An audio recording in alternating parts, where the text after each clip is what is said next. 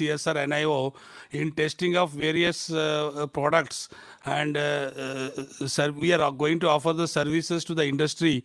So we have developed the expertise in testing of the environmental testing of the products used for to combating oil spill, drilling of oil, and other treating the other the environmental contaminants. So this event will showcase our expertise, and also we want to know from the industry what sort of requirement they have. In addition to that, what expertise CSNO at the moment is having. So in this connection, I would like to present on the environmental testing of drilling fluids, which over the years we have developed the expertise in this one. Earlier, I recall that maybe 5-6 years back, all the Reliance, Total Oil, and other oil companies, they used to send their sample to USA to get the samples analyzed. So in a one form or other, we started this Atmanirbhar Bharat program, so that all the testing can be done in NIO, in India itself, particularly in CSR NIO. And in addition to that, we have also attracted many of the foreign dealing with oil refineries, oil companies, to get that environmental testing done at NIO. So this showcases our expertise available here in NIO. So in this connection, I would like to make a presentation, what are the tests are involved and how the testing is done, so that the industries get a confidence to give us more projects, and we want to invite into our business portfolio. Yeah. This is a brief introduction about our institute, overview of activities and active achievements of CSR and IO. Our mission is to CSR, one of the laboratories, 36 laboratories of the Council of Scientific Industrial Research. NIO was founded in 1966, followed by International Indian Ocean Expedition. IO is the largest international collaborative oceanographic program that 36 ships from the dozen countries participated. I think I'll slowly move on to the topic now. Keeping in view of the national laboratory dedicated to oceanography, we need to strike the balance between science and applications. So a lot of science also is being done in form of ocean science, the different fields of ocean science, and its applications. And applications is one of the application oriented is to provide the technical services to the industries, because based on our report or test report, the industries can able to use the product, and also they can get the regular approval from the regulatory authorities. So our mission statement is that continuously improve our understanding of the seas around us, and to translate this knowledge to benefit all. So this is very important in keeping the harmful products entering into the marine environment.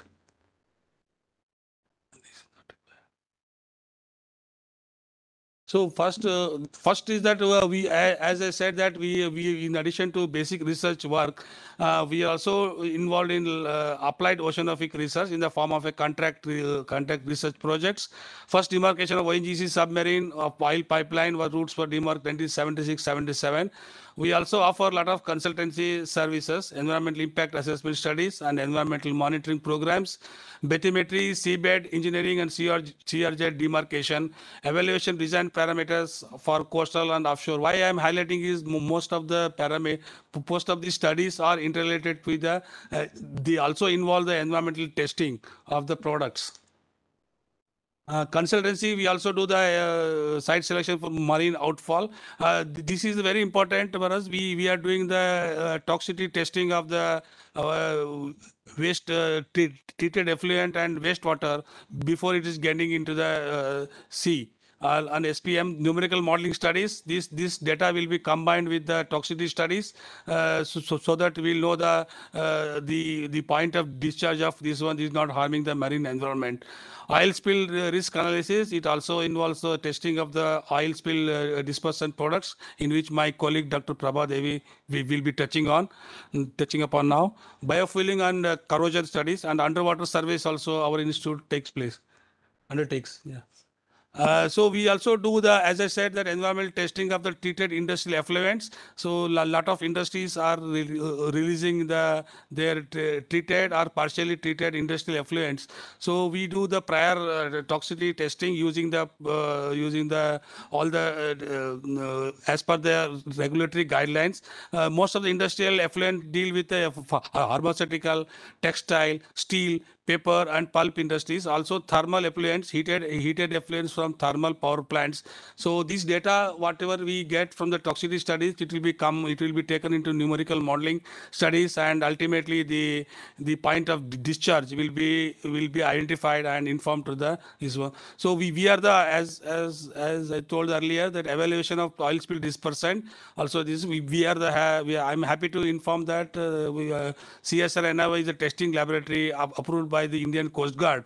So there many companies, including abroad, also is getting their product tested. I think in detail, Dr. Prabha Devi will inform us.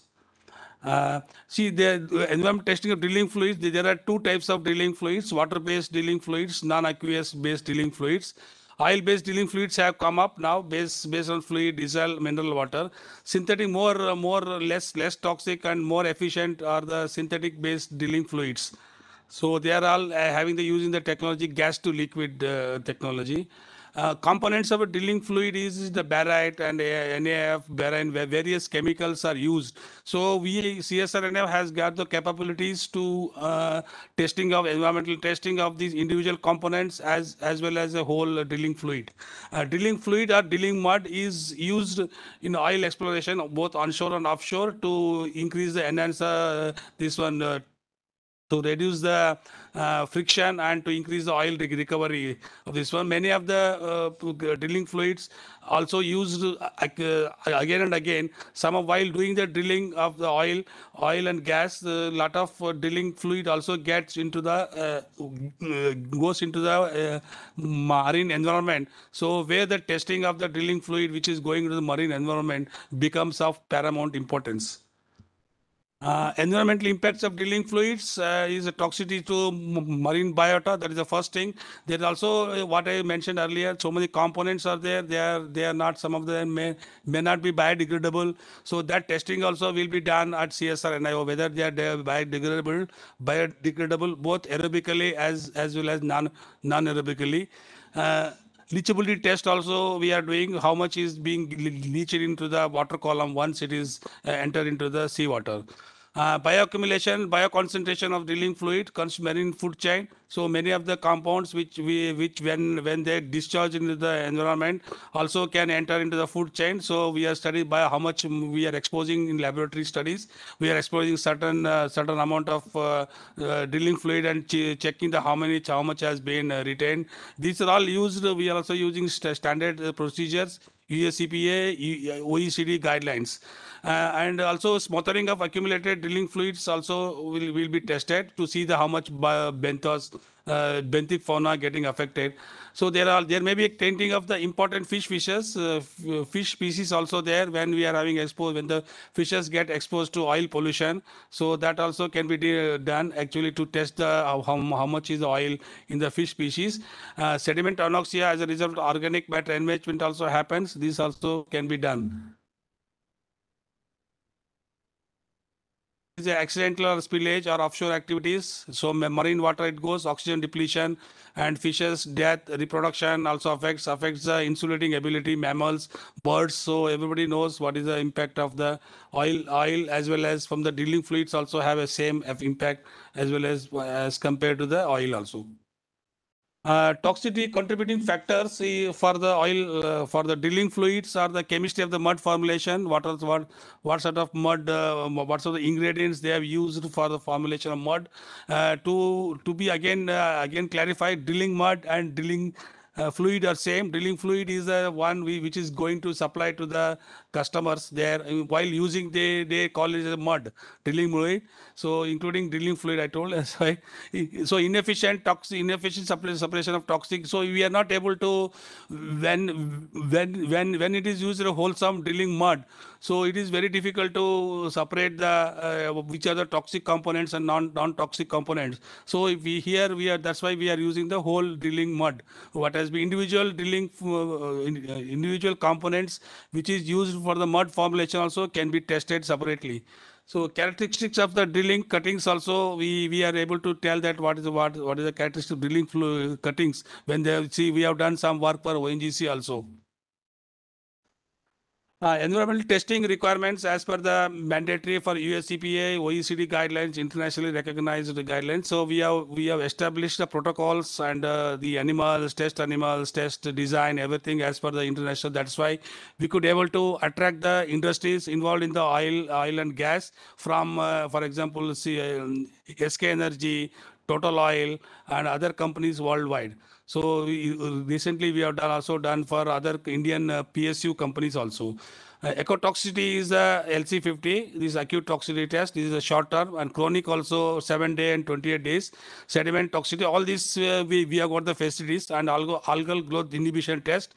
Biodegradability, as I told, aerobic and anaerobic. After aerobic biodegradability, the drilling fluids also can also go into the anaerobic mode. So that also we are able to testing.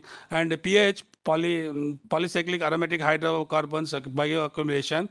So we are able to test the 16 US EPA content of 16 16 pH compounds and bioaccumulation potential also. So we are exposing the test animals to the known quantity of this one. Then we are estimating the amount of accumulated in the body.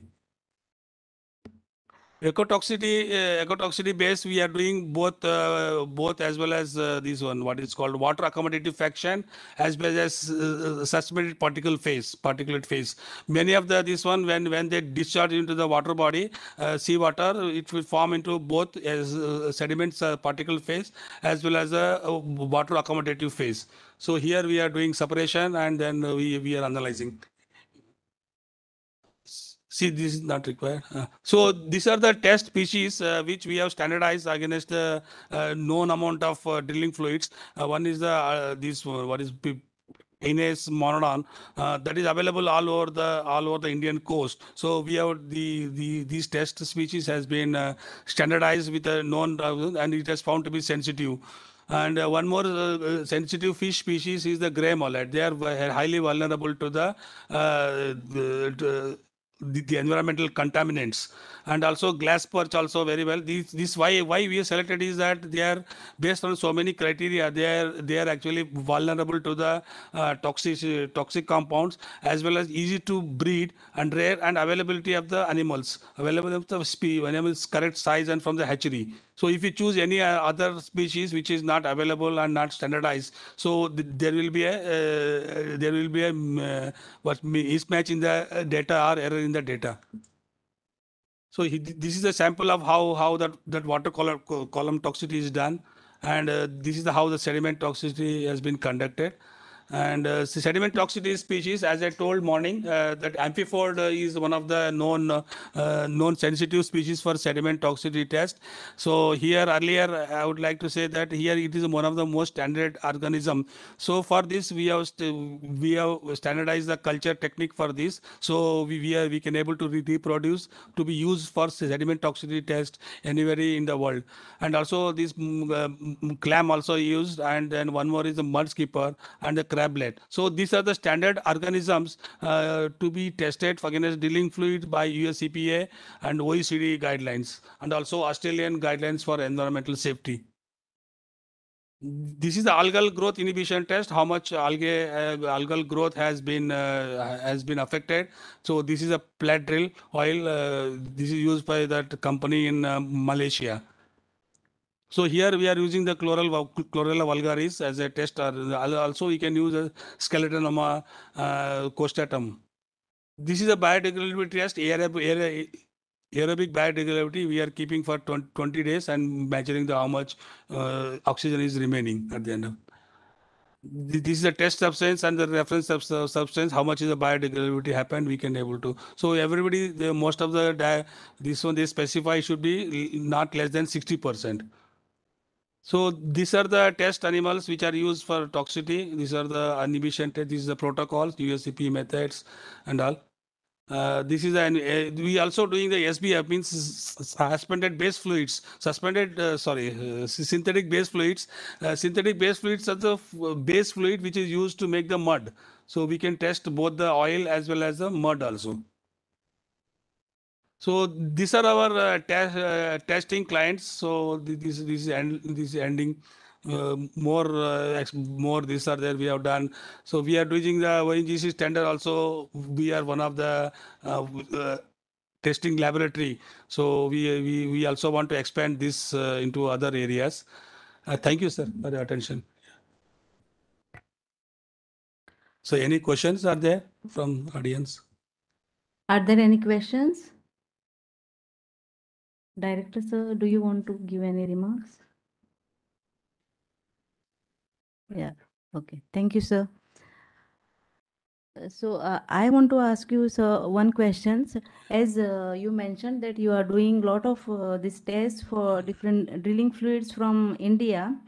So, are you getting any samples from abroad, or what any special approvals are required if they want to contact you regarding this? No. We are also we have done 6 projects. Two from Malaysia, one from this Korea, South Korea, and also we have done one for Singapore as well as Saudi Arabia.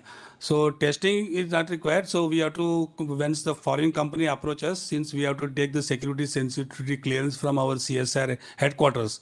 So it may take time, and then we have to sign a sampling analysis agreement, so that they are giving sample and we are giving the report. So that is a standard procedure. Sampling analysis agreement will be signed after we get the security sensitivity clearance from the CSIR. So most of the clients will be charged in US dollars. So that is the normal practice which we have been doing. They are also very competitive compared to earlier. They were testing with the other USA, France, and all. They are comparing. Our rates are highly competitive. Thank you. Yeah, thank you very much, sir. So let us now, yeah, please. Sir, very happy that NIO is doing a lot of environmental services for decades.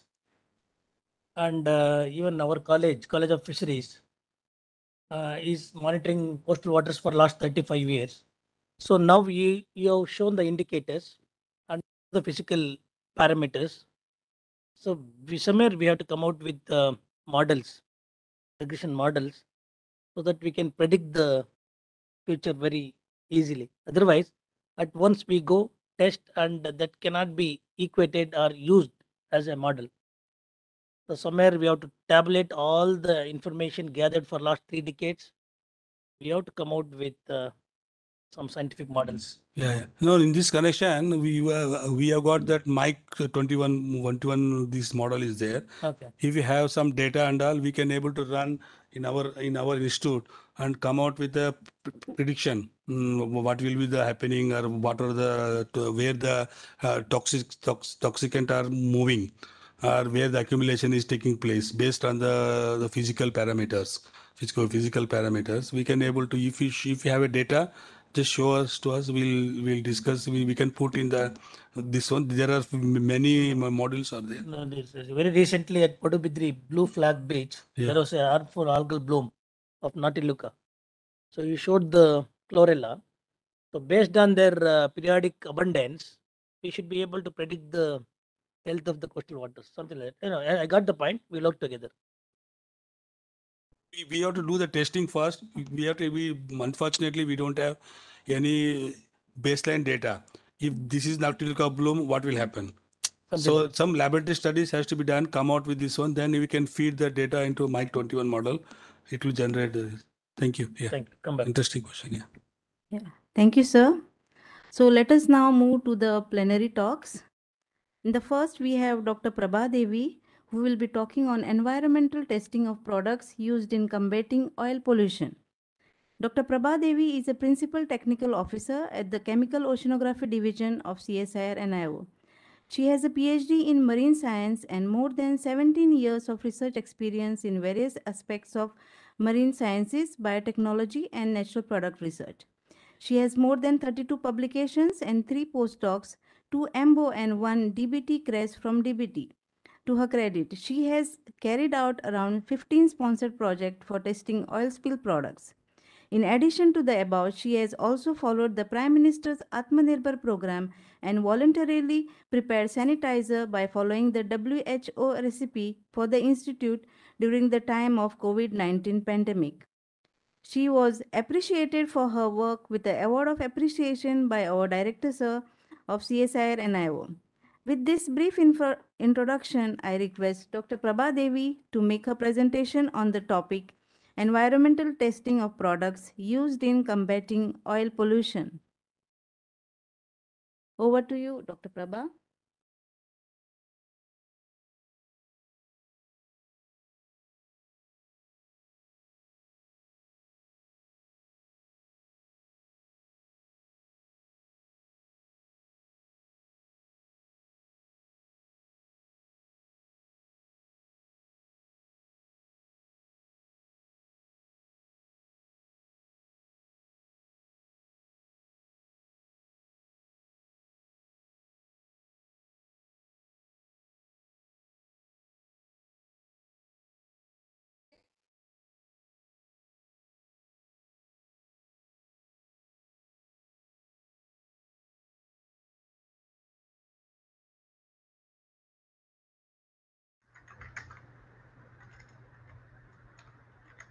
Ma'am, we are not able to hear her.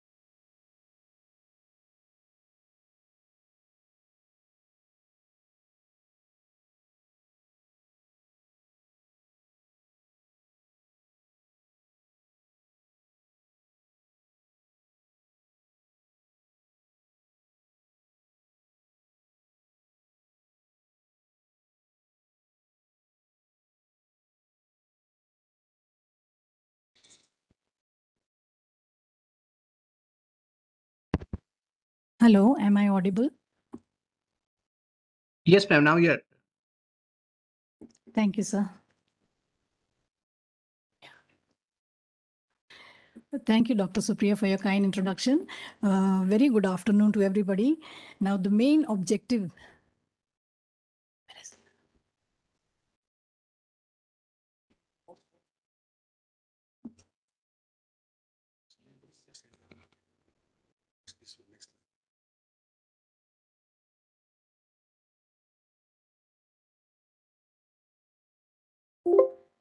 Now, the important objective of this program is to strengthen collaboration between research organization and industrial partners. Okay. In view of this, I will make a very brief presentation as to how we at the National Institute of Oceanography, we test products for combating oil spill causing oil pollution. Now, the oil spill is a major concern. Why? Because it seems to affect all the water bodies like the rivers, bays, oceans, thus, endangering marine life. Now, currently, it is seen that oil spills are attracting a lot of attention, especially when there is a voluminous amount of oil introduced into the marine environment due to accidental spillage from barges, then tankers, then oil pipelines, refineries, then drilling operation in rigs, and improper storage facilities. Now, in addition to all these factors, the natural sources and recreational activities also play their part to add to this oil pollution. Now here I have listed out some of the techniques for the cleanup methods. Now, by using oil booms, now this is a very popular and a straightforward method. It's still very much in use. As can be seen here, two boats, they tow the boom along in the region of the spill, and in the region of the spill, thus preventing the spillover of the oil into the neighboring regions. Now you can see that once the layer of oil is big enough, then we can use oil skimmers, which for vacuum or siphoning the oil into various containers of different sizes or shapes, to be transported back to the shore for recovery.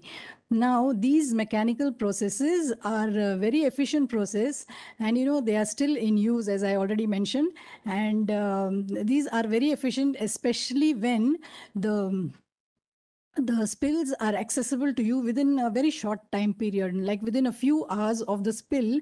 If you get an opportunity to treat oil, then this is the best method, and also during calm waters. However, in the case of rough seas, when there is a strong waves and the wind velocity is very high, then this method may not be very applicable. Now, this is another figure in which which is taken from an old technical report, and here you can see how that inflatable boom is moved around the sunken wreck, and in order to maintain the oil spill within that particular area. Now the next is using sorbents. Now there are certain materials which have the ability to absorb oil onto the surfaces. Now this material, they absorb oil, and frequently this material is retrieved and the oil is recovered. However, if the time required for retrieving the sorbent is delayed, then the material as well as the oil becomes so heavy that it may sink to the seabed, and thus causing still further disaster. Then the next is in situ burning of oil. Now, this in situ burning of oil helps to remove around 98% of the oil compared to the other methods. However, this method is highly not recommended. I repeat, this method is not recommended because it emits a lot of toxic fumes and pollutants into the air, causing not only the air pollution and also indirectly the marine pollution. Now, if any of these above methods cannot be used for some reason or the other, the next option which is left to us is the use of the efficient chemical agents called dispersants. Now, what are dispersants?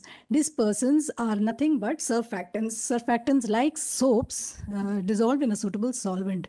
Now, just like the name suggests, surfactants means the surface active agents. Now, these surface active agents, what they do is they reduce the surface tension or the interfacial tension between the oil and water. Now, as can be seen, the structure of a surfactant consists of a hydrophilic head and a hydrophobic tail. I can also say it consists of a lipophilic tail. So now this hydrophilic head contains groups which can be non-ionic, it can be anionic, it can be cationic, or it can be amphoteric. Now what happens is when a dispersant is sprayed on the oil film is broken down, and you get numerous small oil droplets which are called the micelles. Now the schematic representation of a micelle is as shown here. Now you can see how the oil globule is acted upon by the surfactant, and how the arrangement of the hydrophilic and the hydrophobic portions are attached to the micelles. Now these micelles have properties which are very different from that of the oil. In the case of oil, which are sticky and light, they form a film on the surface of water, and now this film is sticky, and when it becomes a thick film, it's called a sleek.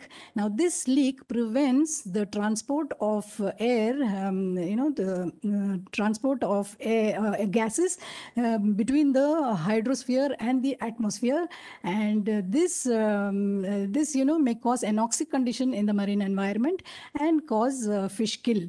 However, the micelles are just opposite in properties, as I already mentioned. They repel each other, so they do not form a film on the surface. In fact, they are distributed not only restricted on the surface, but all along the water column. Now, after understanding the structure of the surfactant and the nature of the micelle, we can easily understand how the working of an OSD takes place. Now, here you can see there was an oil spill, there's a sleek formed. Now there is aerial spraying of the dispersant. The dispersant is transferred into several oil droplets called micelles. Now these micelles are distributed all along the water column. There are thousands or millions of microbes which is present in the water column, which are waiting to digest these micelles by using them as a carbon source, acting as food and as energy for the microbes. Now these decomposed micelles as well as the bacteria are fed upon by the protozoans and the nematodes which are present in the water column. So now you can see how beautifully within 4 weeks to 7 weeks the dispersant can do its job. Now if I say that a dispersant is efficient, I mean to say that the dispersant can efficiently break up the oil sleek into micelles, and now meaning that the OSD is efficient. Now for an OSD to be stable, the micelle has to remain long enough time in the water column to be acted upon by the microbes. Now, after understanding this working of OSD, I will show you what are the following the specifications to be followed for an OSD.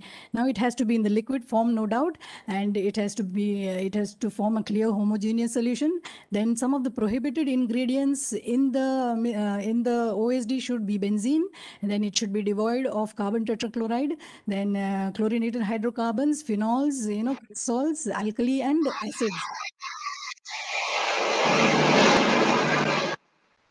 Now, presence of any one of these compounds can increase the toxicity of the OSD. Now, it should also have less than 3% of aromatic hydrocarbons. Then it should be stable between 0 to 50 degrees. It should have a shelf life of 5 years. It should have a flash point of minimum 60 degrees. And again, efficiency should be greater than 60% and stability greater than 50%. And of course, it should be non-toxic. A little about the toxicity screening, I will explain after a few more slides. Now, the policies and guidelines which is used for selecting an OSD. Now, there are various reading materials and protocols which is present online and which is easily accessible. Now, the Bible we use is the Indian Coast Guard ICT 2009, especially if you're using an OSD to be treated in Indian waters. And now coming to toxicity screening, we use live organisms, either fish or shrimps. We also use microalgae, or we use bivalves. Now, what we do is first we estimate the mortality rate. From the percent mortality, we calculate the lethality. The lethality LC50 is defined as the concentration required to kill 50% of the organism within the known time period. It can be 24 hours, 48 hours, 72 or 96. Now, from the LC50 values, you compare them with the toxicity criterion, which is already present in the protocols. Now, depending on these toxicity criterion comparison, we can identify whether the OSD is toxic or non-toxic for commercial use. Now, to summarize, we have to choose appropriate method for combating oil spills using different know-how. In the sense, you have to know when the oil was spilled, how much area it has spread, and where it has been spilled. With all this information, you have to choose the most appropriate method. Secondly, a combination of mechanical and chemical treatment may be most useful for treating oil spills. Now, it is necessary that an OSD which is to be used should be efficient, it should be stable, and it should be non-toxic. Now, NIO has been testing OSD since 1995, and still we extend our services for such testing. Thank you very much for your kind attention. Thank you, Dr. Prabha. Sir, do you have some Yeah, yeah. questions? Ma'am, with due respect, why there was no mention about biotechnological approaches? So this OSD testing, no, we don't use any biotechnological application. Just Because now bioremediation or biodeterioration, where you use microbes for degrading oil, mention only OSD, that's all. we mention only OSD testing. Just before it is used for treating oil spills. But beyond that, is NIO doing anything? NIO is doing something because now we have bioremediation or degradation processes where you use marine microbes, for treating oils. But this cannot be used by companies because it is very time consuming. Oh, I know all As a that. research aspect, yes, we do. We have a consortium of bacterium. And about the title, just only for this my understanding, instead of environmental testing of products, testing of environmental products would be better. Right usage. Environmental testing is a wrong usage. Please change it. Thank you. Thank you. Thank you, Prabha. And One second, I would like to respond to your that other question. This we are doing the testing as per the need. Okay, if the clients want to ask, want to do some biotechnology approaches and all, we can able to extend our expertise to them. So this is the correct. Good.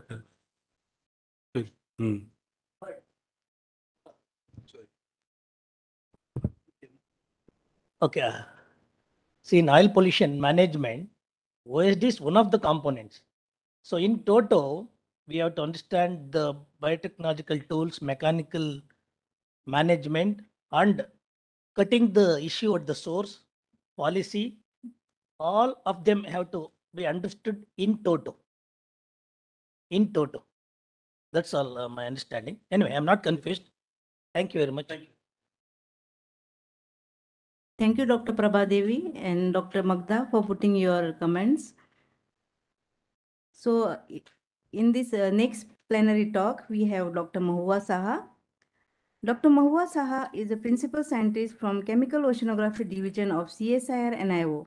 She has done her PhD from United Graduate School of Agricultural Science, Tokyo University of Agriculture and Technology, Japan, in the research area of environmental science.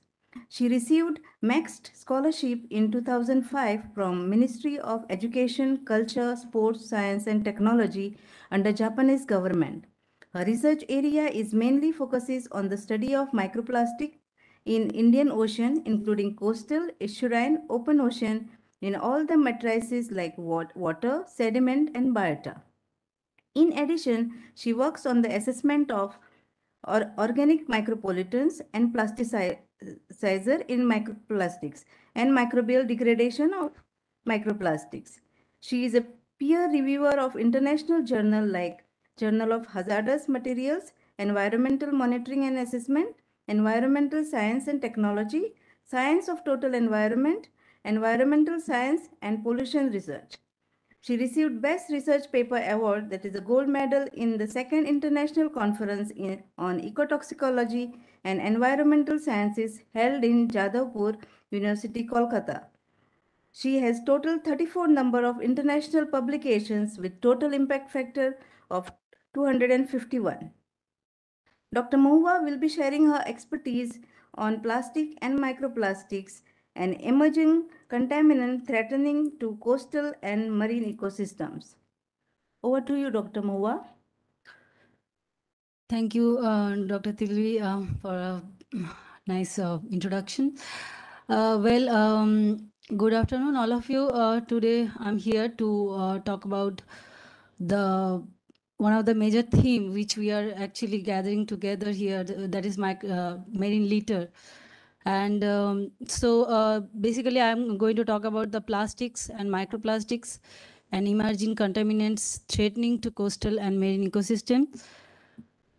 So just a little brief about plastics, like it came to our life in 20th century when the revolution of the plastic era was going on because of its low cost, lightweight, and the moisture resistance. There are a lot of good part of plastics. It is versatile. But then suddenly in 2021, in the 21st century, we are in such a stage that we are in a plastic planet. Suddenly, we understood that whatever we have generated, it's not like we are able to control. So we are kind of sitting in that the huge problems and questions that because of the improper mismanagement, dumping of the plastic products, and that's how it has been found in the as a plastic gyres in one of the 5 gyres in the world ocean. Now, if you see the scenario in India, we are continuously developing in the plastic industry, and our production, consumption, and the waste generation is increasingly like it is every year it is increasing. Now, at present, 22 million metric ton per year we are seeing at 2020. The production level is like such kind of thing, but whereas when it comes of consumption, that we are really now used to the lot of plastic consumption, like 11 kg plastics per capita. This is from CPCB. And this recent data is showing that India generates almost 3.5 million metric ton of plastic waste per year. In that, 3 kg per year is per capita waste generation. So you can imagine that how much waste we are generating in terms of the plastics. And we are not such a developed country that we have developed the waste management procedure in a very nice way, you know, which the many developed country has been developed. So we have to really work on that part.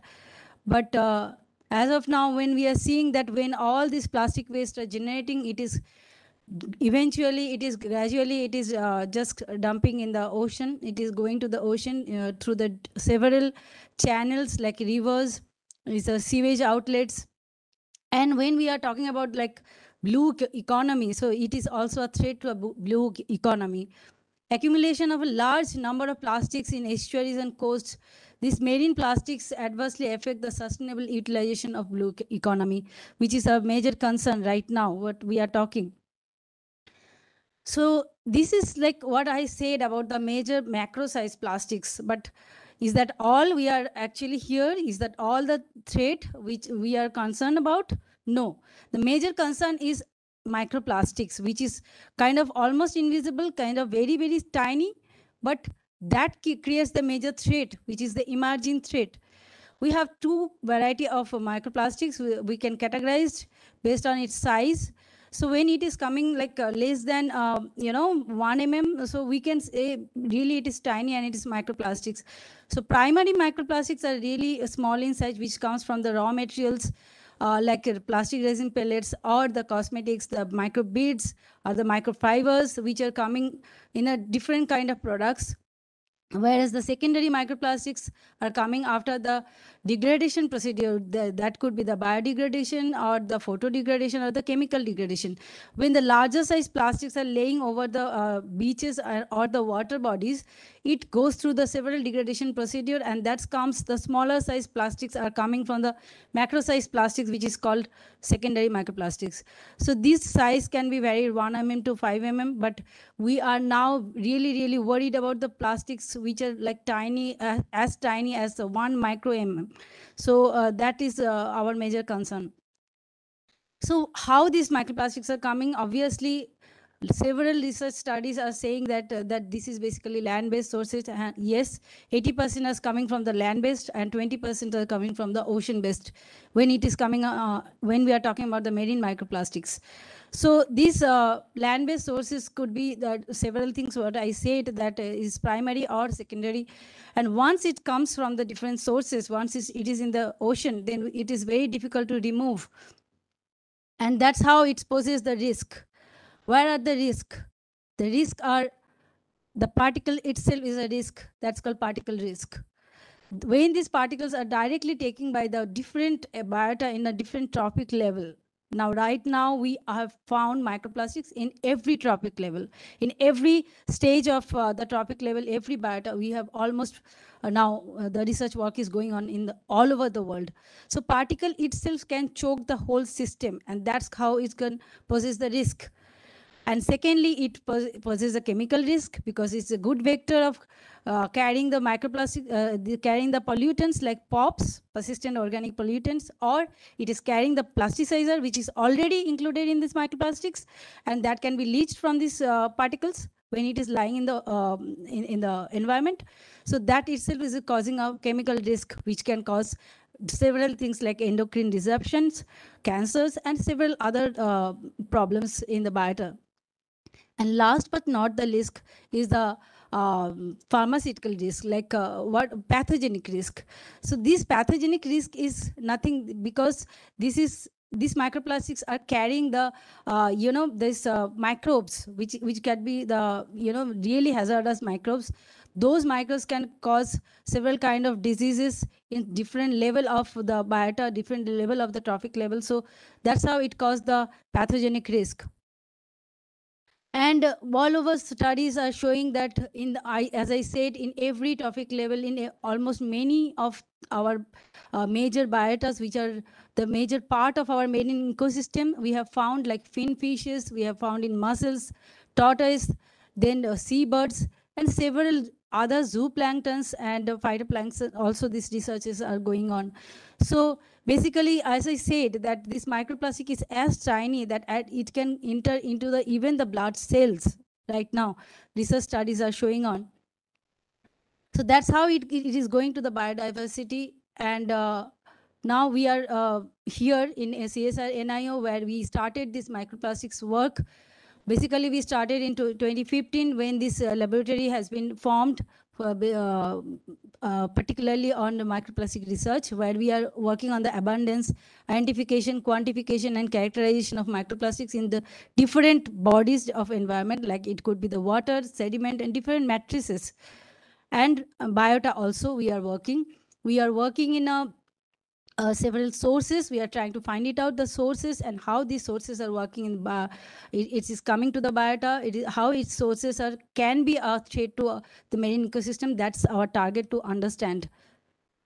So basically, when we started our research work, we started from the beaches because we are in a coastal region. Goa is in a coastal region, as all of you know. That's how we have started working on the microplastic. We have collected a lot of samples, microplastic samples from the beaches. Some are primary microplastics, which is plastic resin pellets, which we picked up directly with our hand-picked. And several microplastics have been sampled by using this quadrant study. And once we have brought these microplastics in the laboratory, we are doing the sorting, and we are doing the several research based on their size, shape, and their characterization. The polymer, that is very much important to understand.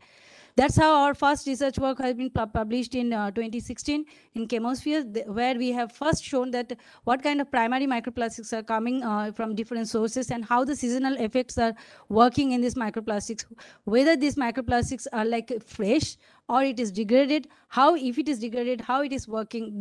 That's how we have first work we have been done. And also we have shown that polyethylene and polypropylene are the major dominant polymer which we have found in our microplastics from the beaches. Then eventually we have explored the estuaries like waters and sediments. We collected the surface water by using the nets, and that's also we have done a lot of research work on this Mandavi estuary, and we have found several type of polymers in that: polyacetylene, polypropylene, HDPE. These are the major polymers we have found. You can see in this research work.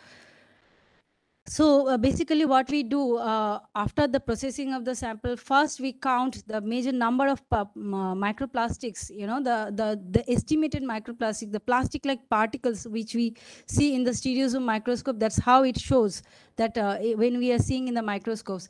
Later on in micro FTIR, by using the infrared techniques, we just identify these particular polymers so that we can understand that from which source these polymers are coming. That's how our work has been also covered by the Japanese Institute. We have been working with several the private agencies and also the government bodies like NPC, National Productivity Councils. So this is the one work we have done together collaboratively on Ganga and Yamuna River, and that's how our work has been even published in the Japanese newspaper. So then once we are we have found microplastics in the estuarine and river, so it is very important to understand from which source it is coming and what are the outlets of this microplastics when it is coming to the estuarine region. That's how we lead to our work to the sewage system. So when we just collected our samples from several sewage outlets, sewage points, so and also the treatment plant also, to understand the difference between the microplastics concentration in the before treatment and after treatment, and also untreated sewage when it is coming to the water body directly, how does it look? So that's how our results shows that we also found, unfortunately, we found in treated plant also, after treatment also. So that means that sewage treatment plant are not that much improved enough that to remove the all sort of tiny microplastics or the nanoplastics. That's how we found. We are almost at until 20 micron size of microplastics we have been found in our several samples. And so that's the things that it is coming through the sewage system, and that's how it is very important to understand that how we can remove the microplastic from the sewage, and that's where we have to work in the sewage treatment plant.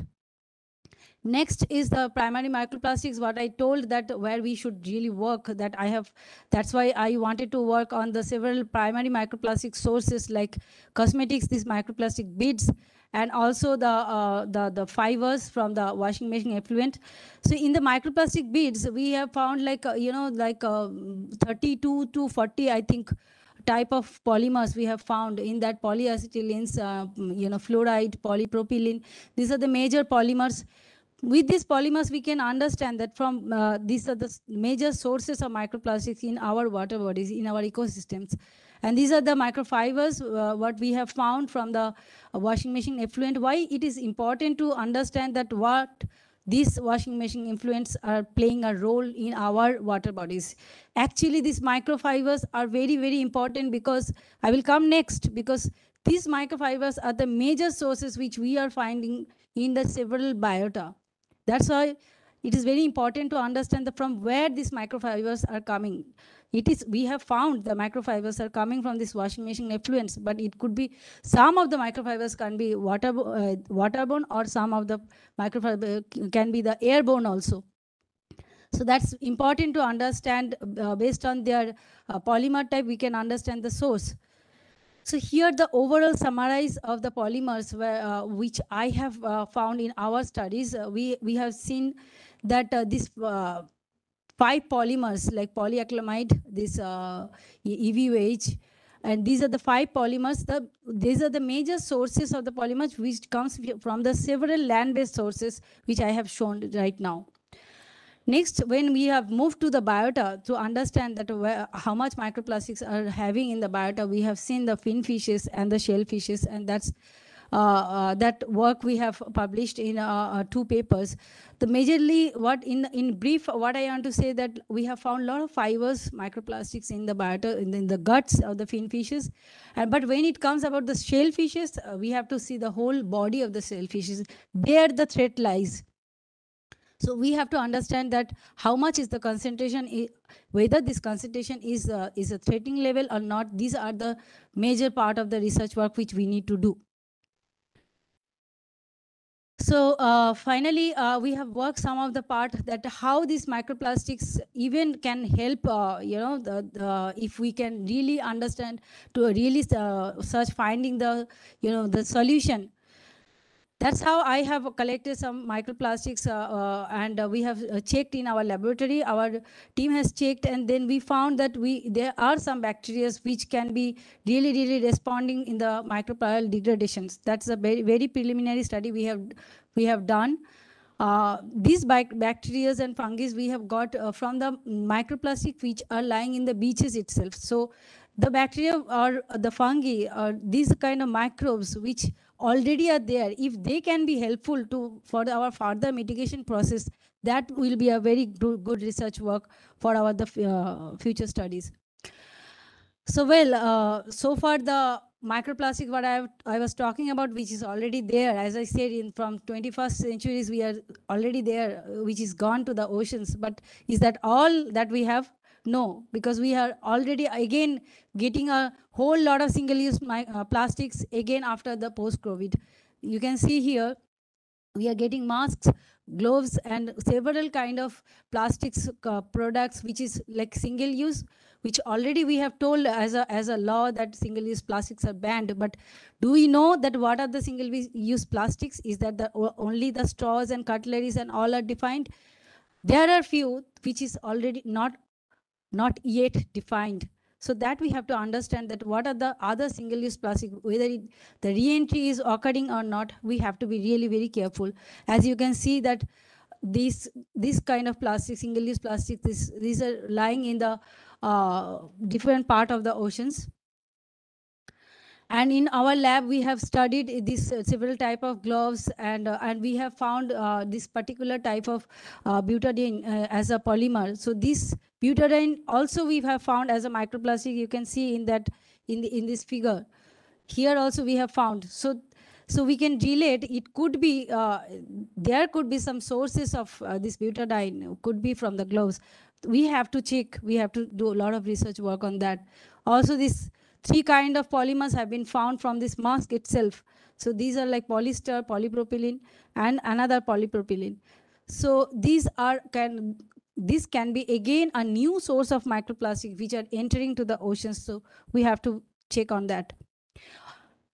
We have done a lot of beach cleanups work as a part of CSI NIO, and we found a lot of like more than 1,000 kilograms over the 1.5 kilometer stretch. Beach cleanup, you can get so many plastics. But is that all that we can do? This cleanup work is momentarily can help. But if we really need to work on that major solution and mitigation process, then we have to understand that once these plastic fragments are dispersed into the greater environment, they are impossible to recover.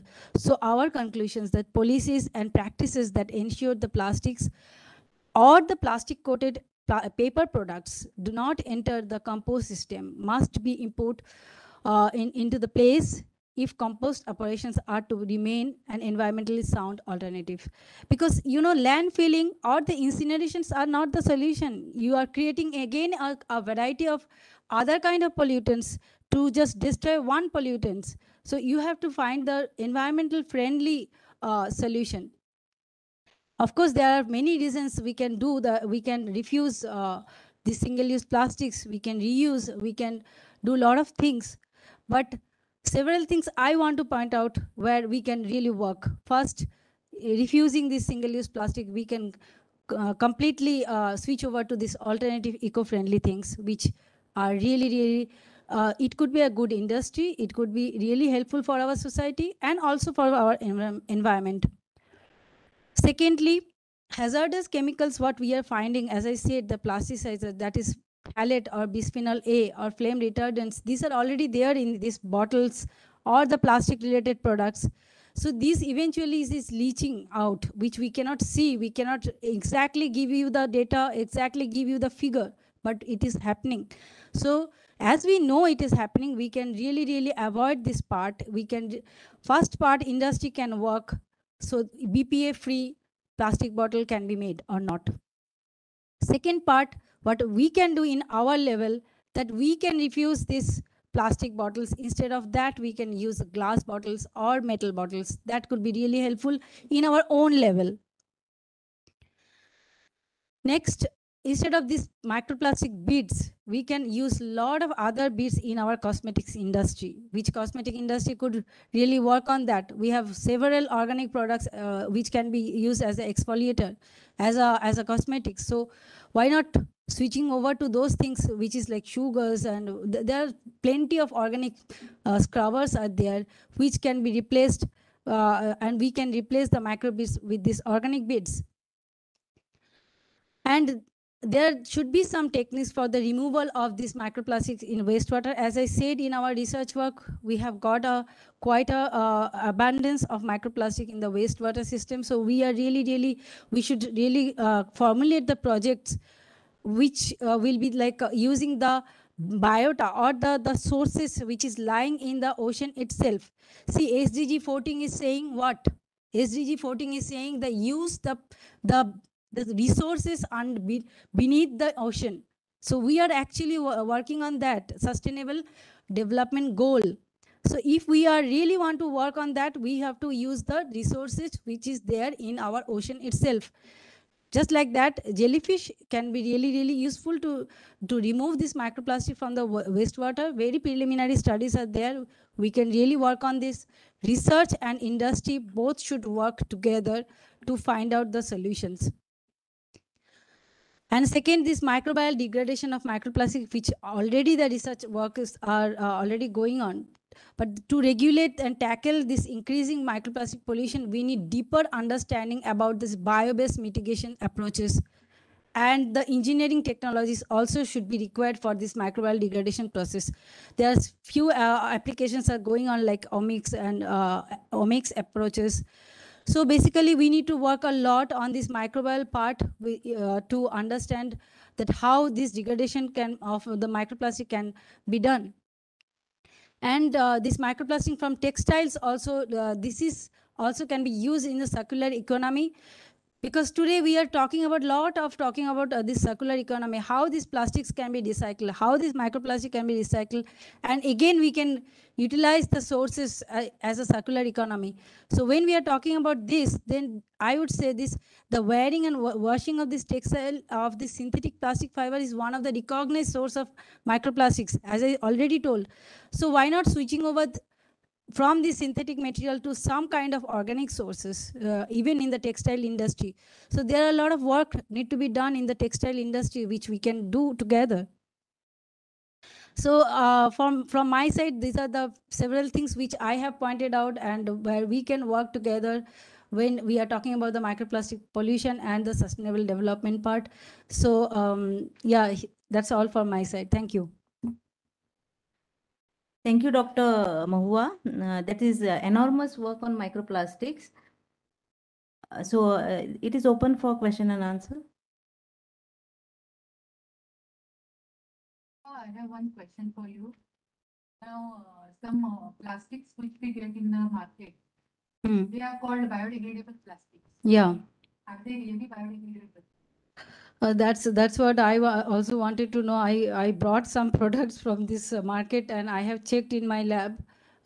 These are not polymers. Okay, what they are saying, the biodegradable, these are not, at least I can assure that these are not polymers, but how much that is biodegradable, that we have to understand along with our organic waste, and whether it is actually biodegrading along with our organic waste or not. Just like how we are composting our organic waste, these materials can be compostable or biodegradable, that need to work, that we haven't checked. But definitely what they are demanding, these are not polymers, that I have checked for few companies products. Because whatever I had read sometimes on them, I came to know that they are brittle. Brittle, yeah. And they become powder like. Yeah. So people think that they are biodegradable, but this powder and brittleness of it is more dangerous because it becomes microplastic. Yeah. No, but then that's what was my aim, to understand whether it is plastics or not. If it is brittling also, few products what I checked, it is not plastics. But yes, there are few products which they are demanding biodegradable plastic. Those are polymers. Those can be the low cost polymer, and that can be brittle, that can cause the microplastics. But some products what I checked, these are not polymers. So even if it is broken up, that will not create the microplastics as per my study. Thank you, Madam.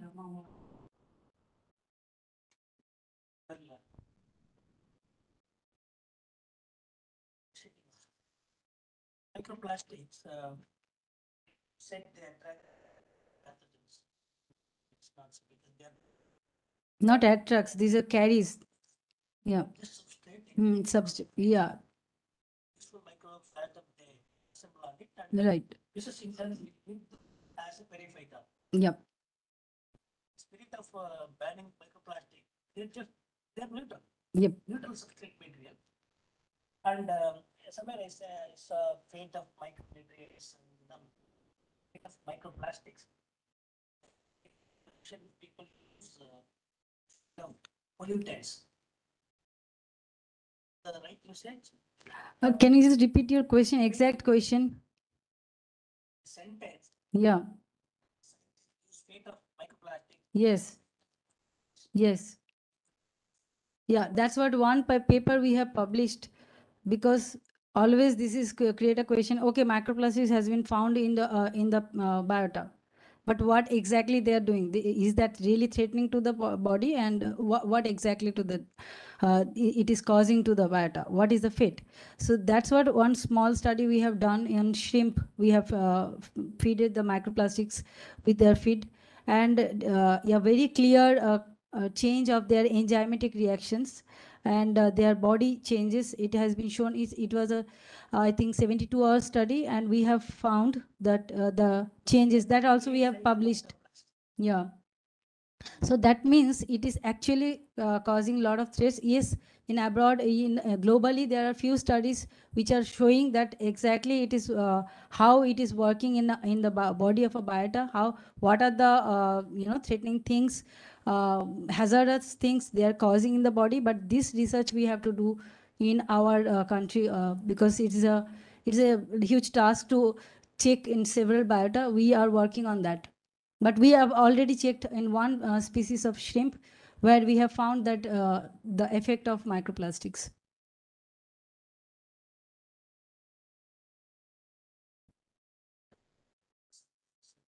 Decision makers stop using plastics.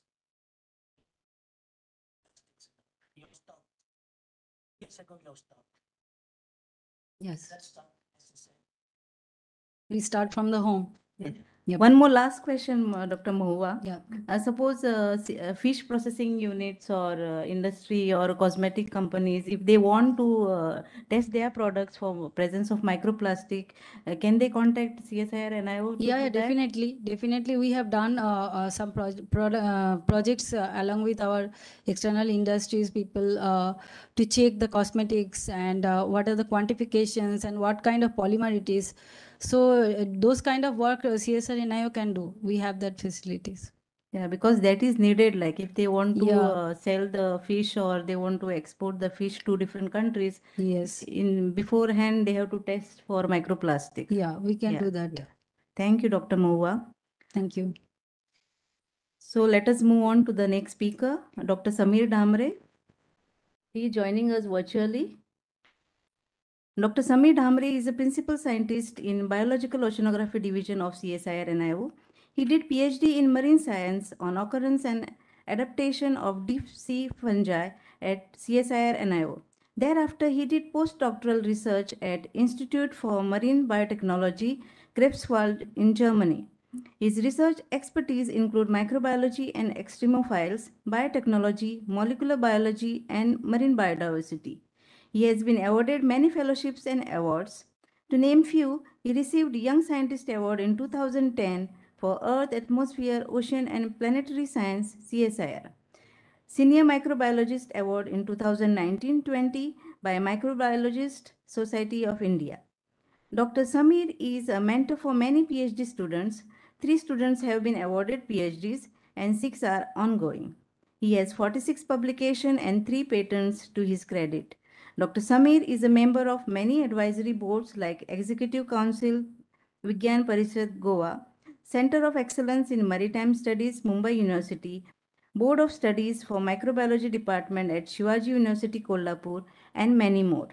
With this brief introduction, I would now request Dr. Samir Damre to present his talk on analytical facilities for evaluation of marine contaminants. Over to you, Dr. Samir. Yeah, thank you, Supriya. I'm just sharing my slides. Yes.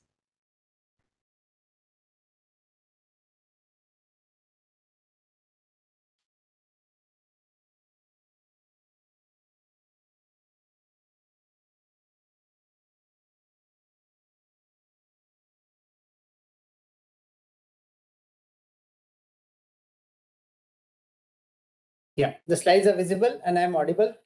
Yes, yes. Okay, good afternoon, everybody. So I'll be just touching upon briefly the analytical facilities and capabilities what we have at NIO for all the pollution related talks, what we have been hearing from morning today, in this I Connect event, wherein we are talking about the marine environmental safety, and then the testing of the different products. So going into like what is a contaminant which we need to really worry about? It's either a biological, chemical, physical, or a radiological substance which becomes harmful for any living organism when accidentally or deliberately introduced to air, water, soil, or food. So here we are concerned about the marine environments. So in simple language, if we say something is introduced into the environment that is dirty, unclean, or has harmful effects on the organisms living life there. And what are the what causes this contamination? This typically comes from mainly the anthropogenic activities, which are industrial, agricultural, and commercial activities. For example, chemical or the waste spills or the oil leaks, which we hear upon many a times. I will not go into the details because previous speakers have already touched upon this. So these are the different sources of pollutions, what we saw in the industries or the potential. Just now, Dr. Mova spoke about the cosmetics for the microplastics. Then the agricultural waste also, wherein you have a lot of fertilizers as runoffs which go. Then hospitals, the households, the wastewater treatment plants are trying their best, but then unfortunately the full capacity is really not possible with the amount of waste we are generating. And ultimately it contaminates either the surface water, groundwater, and which leads into the rivers and the oceans. So what are the major pollutants in this marine environment? We have been hearing from the previous speakers: oil, sewage, pesticides, toxic chemicals, heavy metals, radioactive waste. Okay, not in many places, but selective places where they have this waste generation potential, thermal pollution, and then the nutrients, like I said, from the fertilizers and all. Although they are nutrients, but ultimately they are added into the natural bodies. So they are the pollutants which are causing anything over and above the values which are there is anything excess is a pollutant. Before going to the measurements, let us see this small cartoon depicting how long until it's gone. We are hearing a lot about the plastic contamination. A simple plastic bag which we use, the single time plastic, will be remaining for at least 10 to 20 years. A cardboard box for 2 months, it gets degraded fast because of some of the fungi which are, because it's of the cellulosic nature. The cigarette butt which is being thrown irresponsibly into the places 1 to 5 years. The fishing line which many people lose, wool socks, glass bottles. There is no study where they can really determine how long it will stay. Paper towel 2 to 4 weeks, aluminum cans. The list will go on and on. But then there are some of them like the styrofoam, which now government is trying to control. The styrofoam and single-use plastics. These are really ones which are polluting. And then we heard the previous speaker talking about the microplastics. They are the sources where with the microscopic the microplastics come through. So with all these pollutants, it is extremely important to quantify the level of contamination. If you need to work upon its mitigation, we need to know what are the levels and how much is the contamination. So it could be done through simple observations, like just counting, like say the plastic bottles and other stuff. You can just count, or you can pick up and say this many kgs or this many bottles we found. Or the second more analytical approach is the modern sophisticated equipments, which I'm going to, some of them I'm going to introduce in my talk today. Talking to the biological contamination, we can do, this I'm talking with regards to what we are doing at NIO and what could be done in general also. So the first and foremost are the conventional microbiological techniques. That is, that involves the plating for looking into the bacterial loads. Then the microscopy that involves the bacteria as well as other planktonic forms, and more modern tools like flow cytometry, where you get the counts much more easier than the conventional techniques which are there. Then we move on from the organism level to the molecular level of the organisms, or the atomic level of the chemicals. So these are one of the most majorly used instruments, gas chromatograph or gas chromatography mass spectrometer. That's what is called as a GCMS. So these are very, very important in any of the environmental toxicity testing laboratory or even the pharma industries, which is very important. So this is basically you can use for any of the chemical or the component which can be converted to a gaseous state. And ultimately this gaseous state is, there is a column inside which is a solid, and then you have the gaseous phase passing into, and ultimately that is separated into the different constituents, and then you can have your standards running into and separate the components of the mixture, and you can identify to whichever level your instrument is capable of separating out the instruments. And then GC is basically used as a primary one to just separate the components in the mixture, whereas GCMS is a high-end machine where you can use the exact molecular weight calculation. So if you want to just quantify the major components, you can, for the known components, you can use always a GC. And if you need to really look into the unknown compound, you need to identify and you need to calculate the exact molecular weights. That is where GCMS comes into picture. So these are all the facilities which we have in our institute.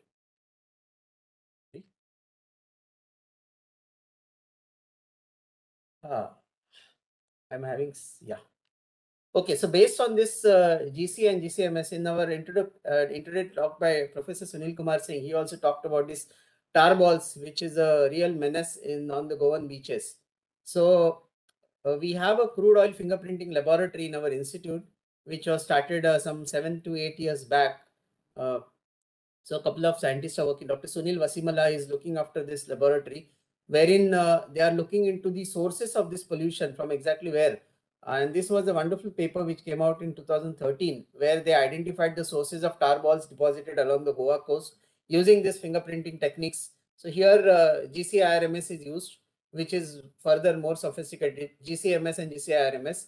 So each, the crude oils which are used in the world, they have each a unique signature, which is called as a fingerprint, which is like this. You get some of these peaks here, which are like called as spectra, and this has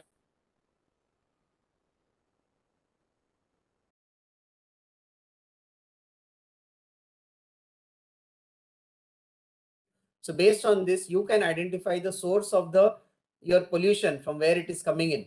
So this process is called as a crude oil fingerprinting.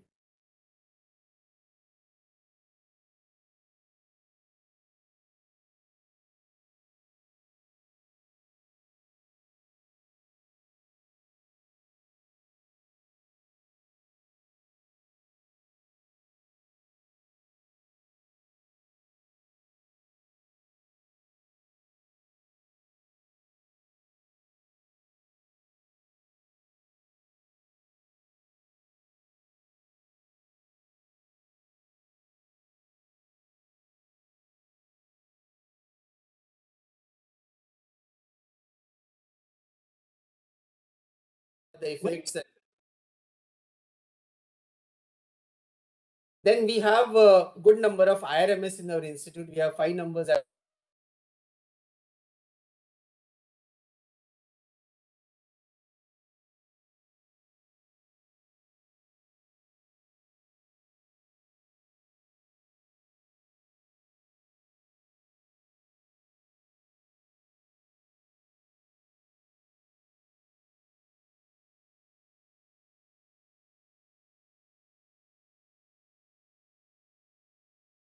Dr. Samir, we are not able to hear you.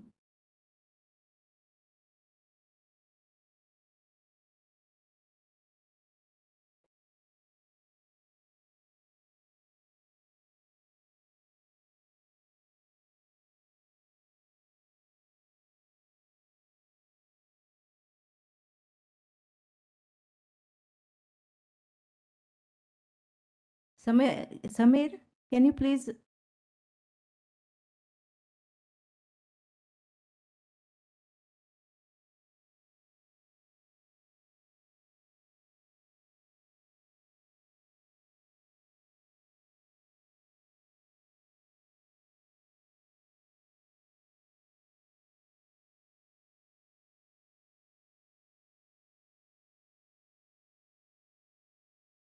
One minute. 1 minute. Which slide it was? 1 minute. It says I am already in the meeting. 1 minute. Okay, 1 minute. 1 minute.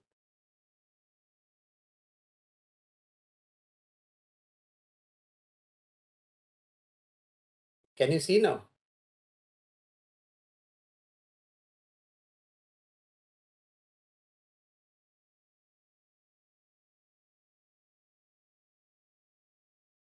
Yeah, yeah. Okay.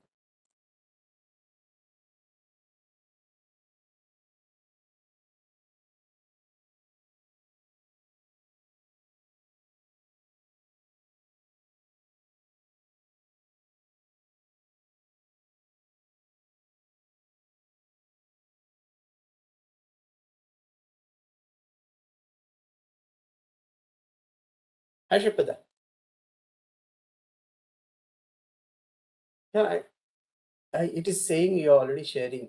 Okay, I'll just unshare and I'll share once again. Yes, okay. Okay, 1 minute. See now? Okay, fine. Yeah.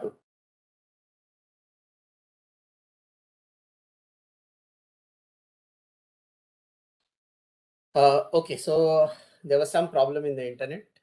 We were talking about the mass spectrometers. So these are one of the most advanced analytical equipments which are available for very, very broad applications. They are being used in forensic sciences, food industries, in the pharma industries, archaeology, geochemistry, biological sciences. Anywhere you really need to identify the elemental structure, the composition, you can use these machines. Apart from that, we have couple of specialized IRMSs, the HRICP, that is high resolution, and the MCICP, that is multi-collector. So these are mostly used for the elemental analysis and mainly for the metals and the trace metals, which could be quantified at ppb levels also. So apart from that, we also have in our institute XRD, XRF, that is X-ray diffraction, X-ray fluorescence, which are used for all the elemental analysis in all kinds of samples, and scanning electron microscope for the microscopic observations of the samples, biological as well as the geological material.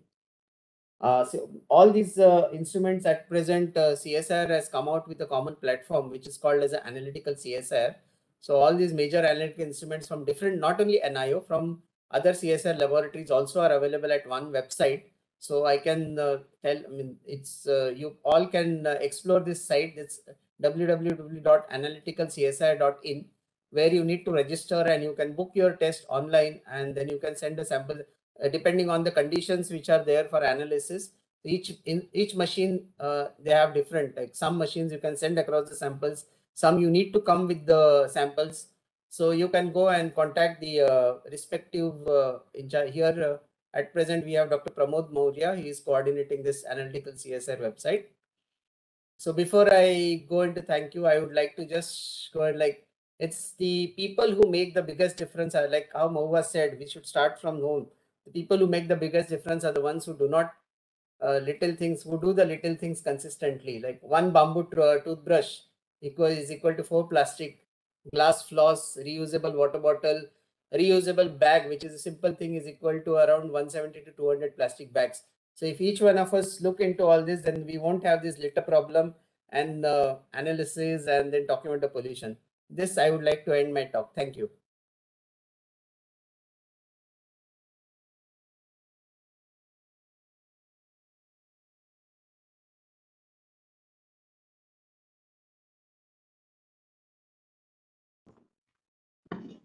Thank you. So let us go to the next talk.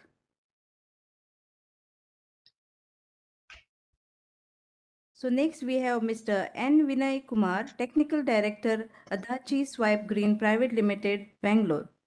His title of talk is Advanced Wastewater Treatment Technology.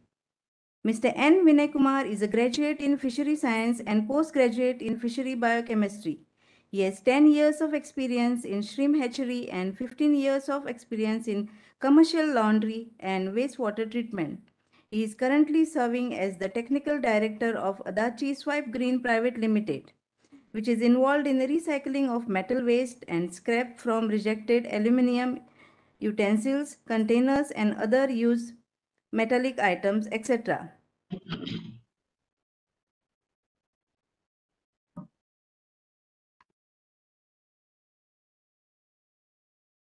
Am I audible?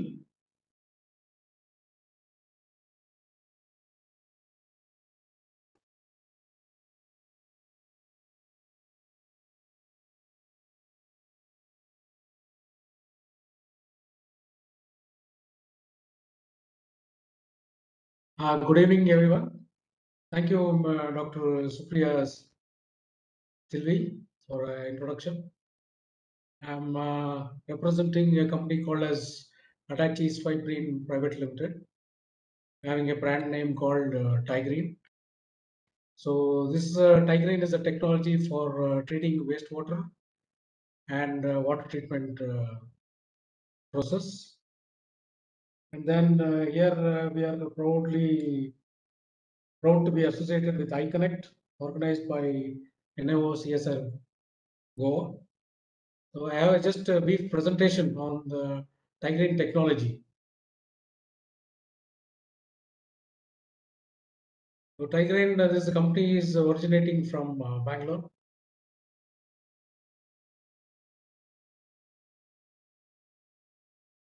So this is a portable industrial and domestic wastewater treatment plant using radical bubble purification technology. This is a patented technology aiding advanced wet oxidation in the process. So this is a disruptive technology. This is a portable plant and it saves real estate by about 90%. And then it can treat water from various waste water sources, be it trade effluents from industries or domestic effluents, sewage or river water. It can be plug and play system, and there is a saving of about 60% of capex as well as in the opex. Here we are generating microbubble, which is of consistent quality, and the most advantageous system of Tigreen is we don't require any air blower or an air compressor system as compared to the conventional system. Since there is no air blower, we do not have that noise, and then it saves on the maintenance cost as well. It has reduced plant footprint, which is I require less than 1/10 of the required space as compared to the conventional system.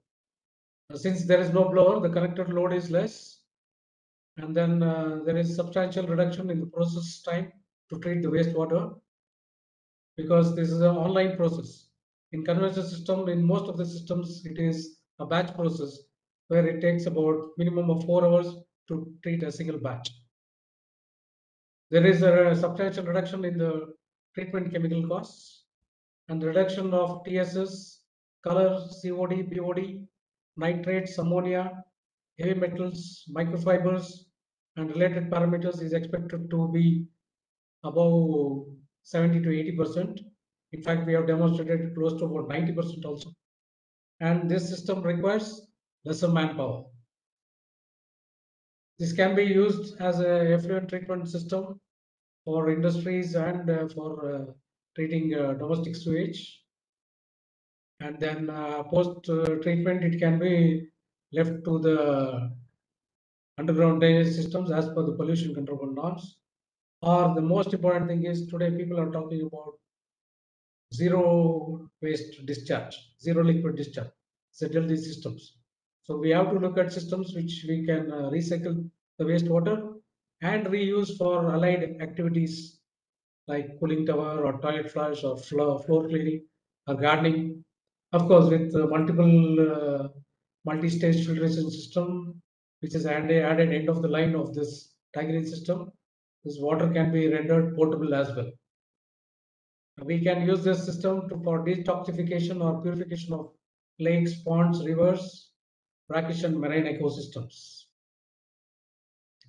And this has a wide application because we are generating radical bubbles which are less than 5 micron in size. So we can do the decomposition of suspended solids, detoxification of contaminated soils, and it can be used in fermentation process. And to improve the soil improvement can be done. We can remove the odors and oil and grease, and we can separate out the oil and grease from the liquid systems. It can be used for purification of freshwater and marine ecosystems. Then it can be used for pre-treatment for desalination of water, where we need to reduce the total dissolved solids in the seawater, which is coming into the system. And then this system has been proved to even accumulate the or reduce the water body which is contaminated with radioactive material, and it has a wide application.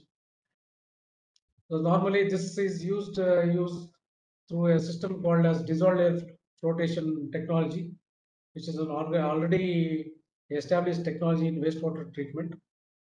So there they were using a compressor.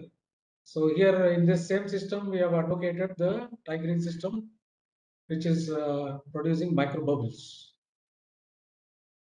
So we are producing a high concentration of microbubbles into the DAF tank, wherein there's a high pressure pump to generate this particular microbubble.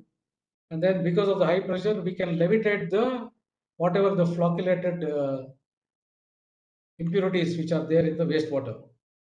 And this is levitated onto the surface of the water, and there it is skimmed out. This is just the kind of bubbles what we create. In the normal blower system, the bubble size is bigger. And then here it's a micro bubble. You can see it's like milk.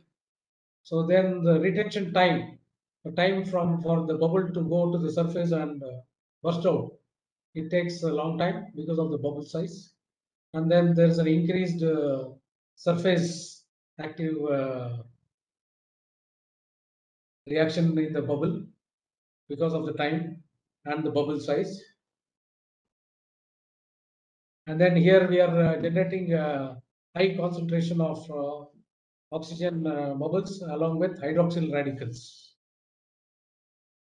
So we are using a multi-stage pump with air suction from the atmosphere, and then we are creating the micro bubbles which is pumped into the dissolved air flotation tank to get rid of the impurities. This technology was invented by Mr. Adachi from Japan, who is a patent holder and is part of our board in Tigrane. So we can use biological or chemical decompositions. Then using radical bubble technology and dissolved air flotation, we can get a high quality water which is rid of BOD, COD, TSS, nitrates, ammonia, and the microfibers and oil and grease. So these are some of the agents which can be tackled. These contaminants can be removed with Tigrane technology. So it ranges from surfactive agents to the microfiber. So since my previous speakers and scientists have been speaking on microfiber, just a small recap is the maximum microfiber is contributed to the ocean from clothing and textile industries by about 35%. And then you have the city dust also coming in at about 25%. And the interesting thing is you have a contamination by the tire industries, which is about 28%. And then the other contaminants, which are less than 10%, is beauty products, 2%, micro marine coatings, 3.7%, and road markings, 7%. And we all know how the microfiber gets into the aquatic systems and again goes back into the human system or the other living organisms which the man feeds on for his greed.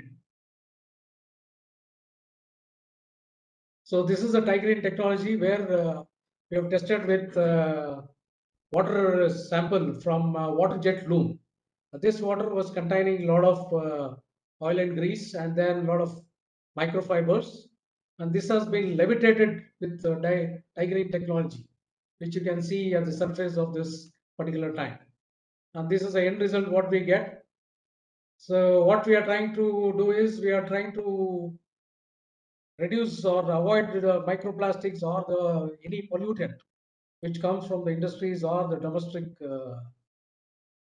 treatment plants getting into the aquatic systems, which in turn gets into the marine ecosystems.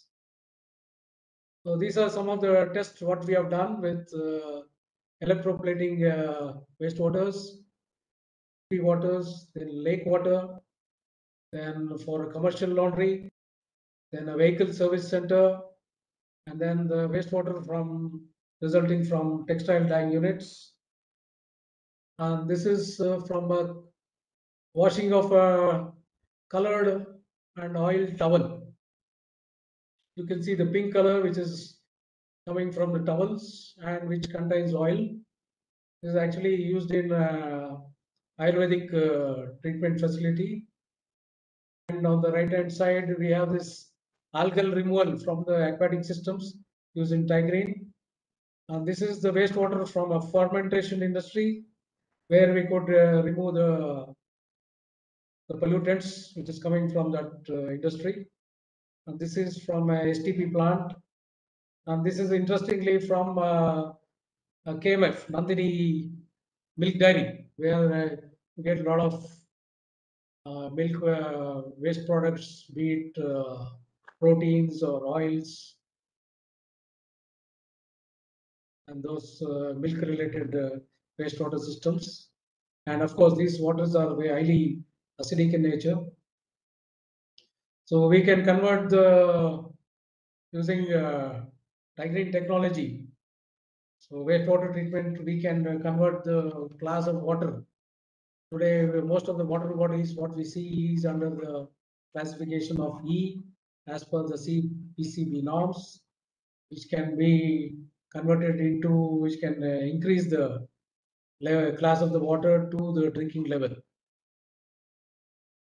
So this is a schematic diagram where we are using the diagram where we use a bar screen for physical filtration. There's an equalization tank and the flocculation tubes where we are injecting chemicals to create flocks. And then we have the Tigrine RBP generator, radical bubble generating unit, which is pumped into the flotation tank where the pollutants are levitated onto the system and the skimmer throws it out of the system. And there is a sludge handling system to handle the sludge. And then with the requirement of the treated water, for what reason the treated water has to be used, we can use end of the line filters like sand filters, activated charcoal filters, softeners, chlorination, and then end of the line filters with the multi-stage systems including RO to make it portable. So these are some of the pictures of the installation. So we have installed one in laundry in Bangalore, where we are recycling the water and recovering close to about 90% of the water. And this water is used back into the process to wash their white linen. And this is another installation which is used in oil tank wastewater industry in Malaysia, Petronas. These are some of the pictures of our Bangalore installation. So here you can see the sludge which is skimmed out. The levitation of the pollutants is there happening here, and then it is skimmed out.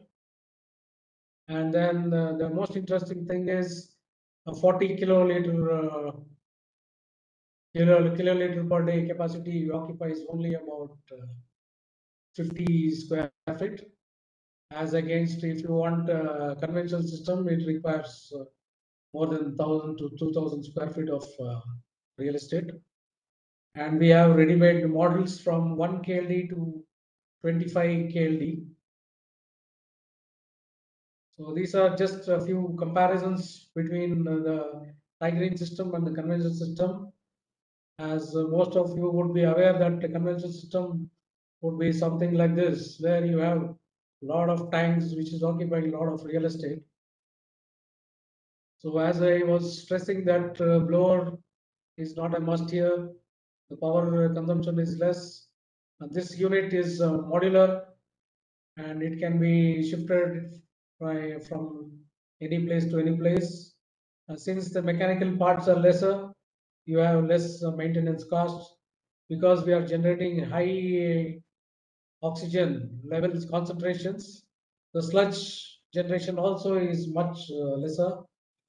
And of course, with all said and done, the installation is very quick because it is a plug and play system. And then there's a lot of reduction in capex and opex. So now today industries are being stressed by one is the source water, and of course you have all the government bodies which is stressing on the industries to treat their water.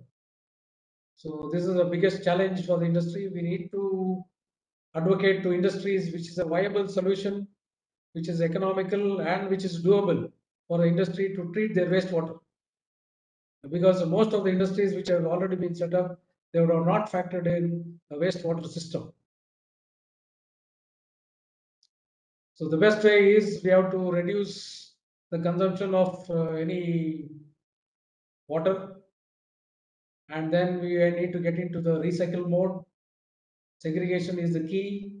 Then we need to do appropriate treatments depending on the source of the wastewater, and then dispose. And the last thing, the worst thing is to incinerate.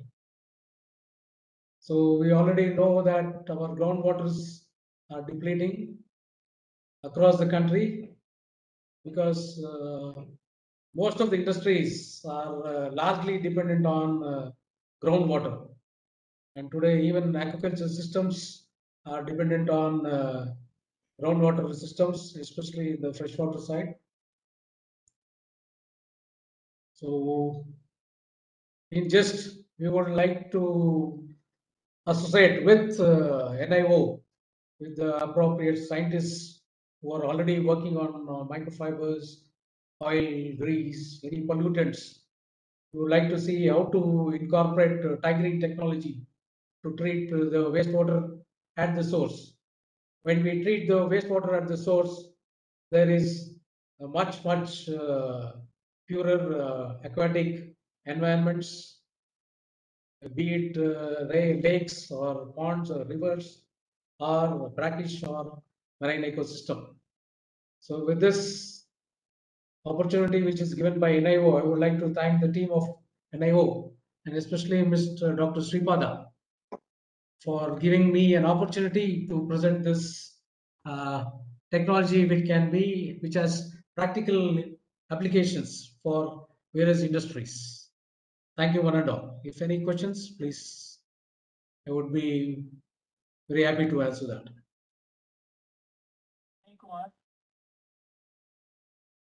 Yes, Dr. Shiva.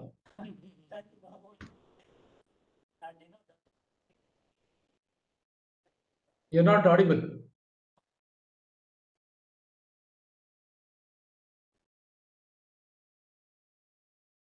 Yeah, someday. Why not? See, Dr. Mohua is working on microplastic and here into washing industry at the industrial scale. Please take her help and because definitely are discharging lot of microfibers and please take her help to minimize it. Second one, definitely through microbubbles, the water can be treated, but instead of you calling wastewater, can we use the word used water just for our convenient? Yeah. Man is waste. No resource is waste in the See, world. all these things are being created because of the greed of the man. Yeah. So Anyway, very we cannot avoid the greed of innovative. the man. So we have to give solutions. And anyway, you said it's cost effective. That's what very important. There are many solutions which are not cost effective. And you said it is cost effective, reduced by 60%. And definitely the team of scientists are doing extremely well. And you can take a lot of message from NIO and you can also do better service to the society. Thank you. All the best.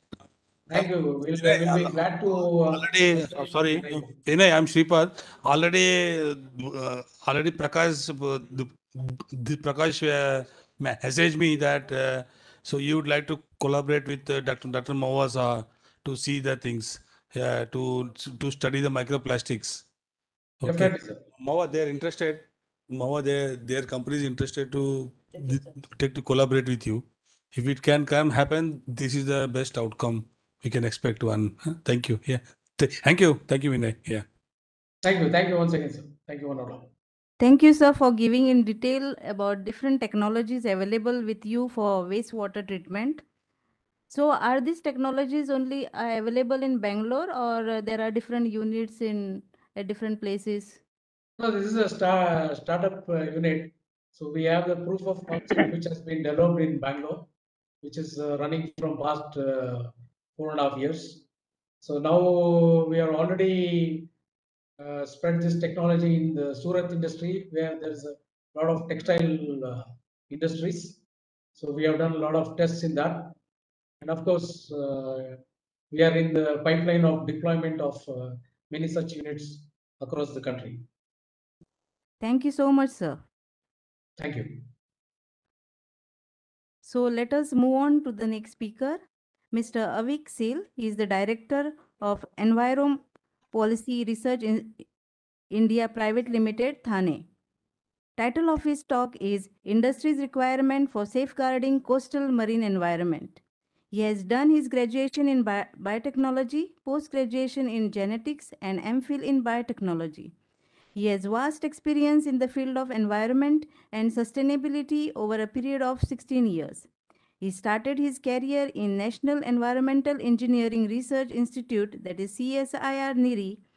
Later, he started an organization called Enviro Policy Research India Private Limited and leading a team of about 18 people for carrying out work related to environmental clearance, high-rise clearance, traffic impact assessment, shadow analysis, wind analysis, STP design, solid waste management strategies, disaster management strategies, and many more. He have also carried out many policy analysis and making guidelines for MMRDA, MPCB, MOEF level. His focus is to create opportunity towards scientific research and development, leading to more impactful urban design future for India. So, Mr. Avik is available with us online? Yes, ma'am. Yes. So, over to you, sir. Yeah. Can you see my screen? Yes. Yeah. I really thank you, ma'am, Supriya ma'am, as well as Sripada sir, to giving me this opportunity, as well as NIO to bring everything in this one platform. So basic role I was given for this talk was to the role of industries, or what we as an industry is looking for. So this is the basic thing that I'm going to talk about. What is industries are looking, and what we as a consultant also looking at how to bridge the gap between the scientific research to the industries. So to begin with, I'm focusing on two aspects. Basically, I work on EIAs as well as policies. There are two important aspects of marine pollution we are talking about. One is plastic. We all know that this is really creating a havoc. India is ranked around 12th among the most polluted country in the world with respect to creating this pollution into the oceans. Amount of plastic which is gone into our first speaker spoke about the director sir. So this is known to everyone. Second aspect is the oil spillage. The oil spillage things really took off when the few oil spillage happened in Mumbai, and then everybody came to the consequence that this is a very big thing. There is economical damage, there is other damages which is taking place. Now I can tell you, most of the drilling fluids which are used, whatever you are using in terms of activities, about 50% is going as a part of the waste. So that is a huge quantity. Now, if we see some of the chart of this is something we took from BBC, the number of spillage, yes, it is decreasing, but the quantity of oil is increasing. So this is another something which we need to think about. Okay, that is decreased, but the quantity is increasing. So we are not achieving anything out of it. Now, mainly the industries are all driven by guidelines. They will look for what are the norms, rules, regulations, and they work on it. In India, MOF in 2005, this is a toxicity level guideline which has been set up, which talks about concentration of about 30,000 mg per liter, and in the barite, what kind of heavy metals is to be present. But in our guideline, we're not talking about anything about biodegradability assessment or assessment with respect to soil and sediments. Those are mainly been talked about by OECD and US EPA. So as Siprata sir presented in the earlier, so all this biodegradability assessment and all are all as per the US EPA standard. Now, why biodegradability is important? See, if a oil or a drilling fluids or anything gets into the sea, if it is not persistent, if it gets easily biodegraded, impact will be lesser. If it is not, the impact will be more. So those aspects and those where we need to also look into our policy development as well. What are the gaps? Currently, we have all developed environment management plan, but we're not carrying out proper audits of those environment management. Sampling happening, okay, with respect to air and water. There are a lot of untreated water which is getting discharged into our oceans. Testing is happening when some company wants to get it tested. When I'm bringing some material to India, that time only those testing happens. It is not happening on a voluntary basis or not happening on a regulatory basis. They just want, if I'm bringing in some chemicals, I got to get it tested.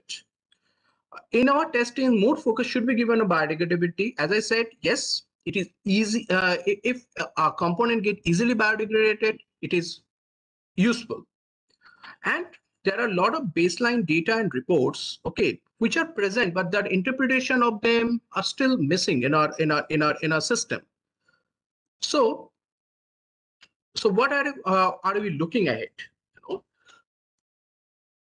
So there should be quick mechanism, to safeguarding our industries, research and its implementation. That is an important aspects. We need to look into solution-based approach. We need to look for clean technologies. Now, a lot of technologies we are developing. Even when I used to work in NEERI, we used to develop a lot of technologies in laboratory scale. But when going to the field, we face a lot of different challenges, which was not there in our laboratories. So those challenges from the laboratory to the field, the research has to go in now that direction. Field implementation and how to get the solution at the field itself. We need to upgrade our policies. We have policies which have been determined or that gonna drive the business routes. And we should have all the policies towards creating a sustainable development. Policies should not be created, or rules or regulations should not be framed that will restrict the businesses. Because now on the other side of the table, I can talk about, yes, the business has to come with safeguarding the environment. Now, what the role mainly the industries plays? Number one is the business. They are really helping in the GDP. We cannot say okay, we are not, industry are not doing that. They are. Now, industries also need betterment of the policies with respect to environment assessment and safeguarding that environment. Many industries have CSR activities, but they want to convert it into environment management. Implementable EMPs needs to be developed, and the EMPs, the environment management plan, needs to be audited. We are all preparing EMPs even for EIA reports, but when they're getting implemented, whether really getting implemented or not, we don't know. Okay, so that is where industries needs to come forward and develop their EMPs which are really implementable. Technologies, yes, most of the industries are going for better technologies and betterment of it. So what are the roles we are expecting? This is the mandate of NIO. The NIO's mandate, it talks about doing all the very good things, and they're doing very good things. But NIO is restricting themselves to can we think of what about the rivers, ponds, lakes? Rivers are getting connected to my ocean. So if I take care of this, could be a benefit. So that is where we need to go into the niche. I can add on to this into nalas, open nalas. What will happen to them? So can we think of going to much lower level, grassroots level, and developing our technologies and getting the technologies implemented? So what are the win-win situations? So this was the basic idea to develop. NIO definitely have a lot of baseline studies, technologies, expert opinions. NIO has the experts. So the EIA reports, vetting and developing EIA reports into much more robust marine ecology and GIA-based mapping. So all these NIOs has. So those has to get into with the industrial mode. Industries has market demand. We have a lot of sophisticated analysis which we require, and we also carry out a lot of modeling studies. Okay, so all these studies we are doing, and this approach needs to come together in a win-win situation, which will lead to betterment of our EIA reporting. EIA reports currently have been prepared, but they are not been taken as a decision-making tools. Our EIA system has to become a decision-making tools. Okay, if there is a problem, how a solution is being developed, and what are the solutions? So that is where our EIA reporting and needs to get into. This will also aid in lot of technology transfer.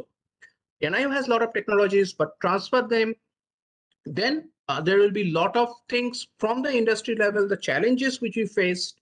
So that's how the solution-based approach needs to be created. That's how a knowledge sharing model, this is kind of needs to be developed with the industries, and along with the consultant, we can play the dissipating this knowledge.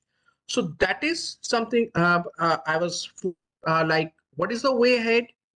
We all know, okay, there is sustainability goals. These are all been channelized. Now sustainability is getting converted into ESG goals, but mainly those are for industry. Those are like my, I can say those are like my marketing strategies. Now, can I think of converting them into climate change models?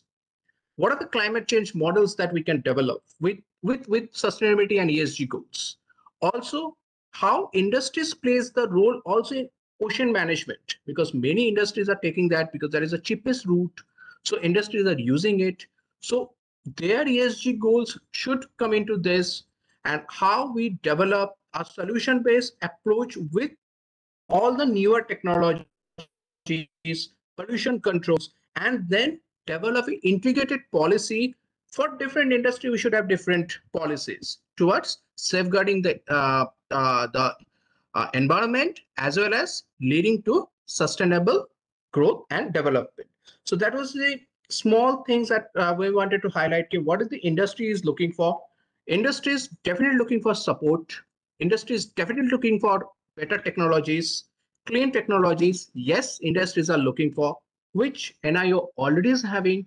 Now there needs to be a collaborative effect, and the all parties to come together and develop into a holistic approach, and we need to develop a proper vision map, okay, which will aid in doing this activities.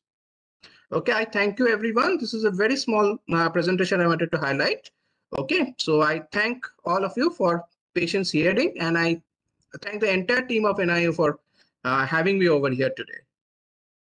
Thank you, Mr. Aviksil. You have elaborated on different EMPs and EIA studies, and how NIO can take forward this work not only in the marine but to the lakes or to the ponds.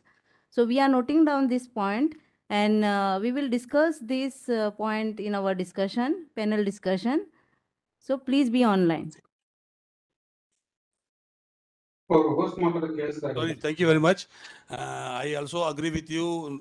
Not only toxicity, acute toxicity, we also had to do the biodegradability test along with the acute toxicity all the time.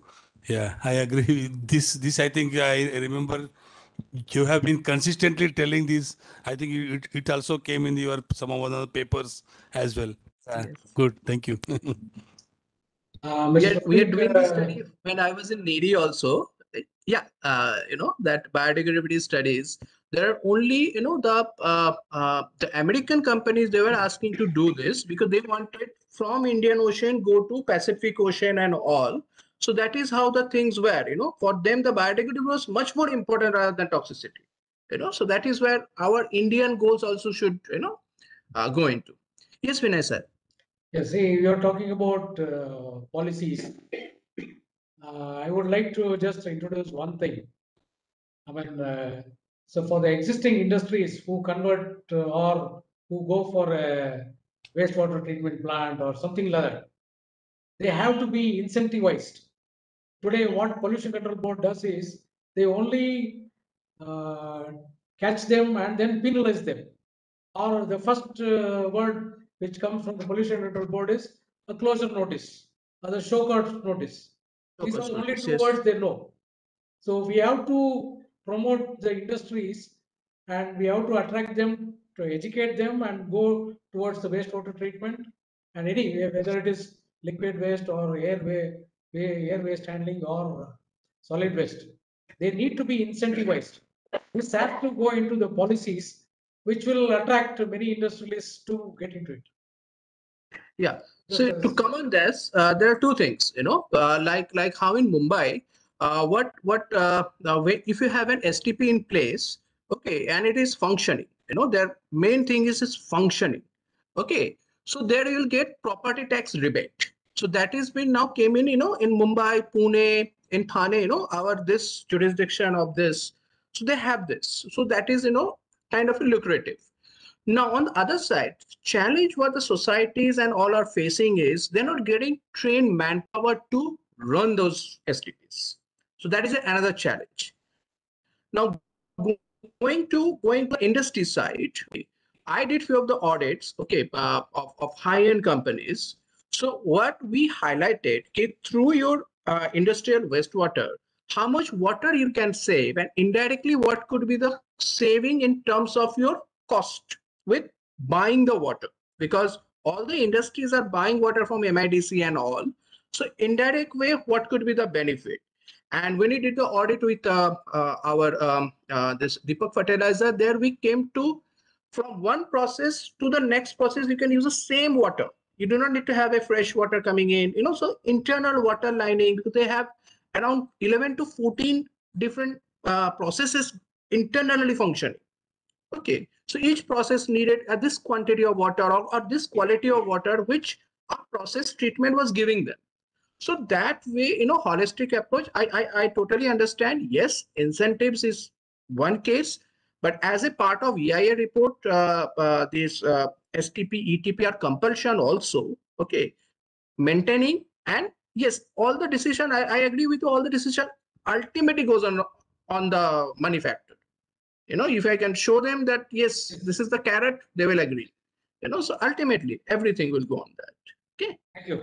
So things are changing, sir, things are changing. Yes, when I started in that time, nobody used to talk about ETP kya hai, kya nahi, and everything was used to get it through, Now the things are not happening in that fashion, So things are changing, and it will happen. Incentives will come in, I feel, slowly. Yeah. Thank you. Yes, sir. Thank you very much, Mr. Avik Seal. I thank you all the speakers who participated in this event. Definitely our scientists at NIO and in the audience, it has added lot of knowledge, and we will see how holistically we will work together. So next we will move on to the panel discussion.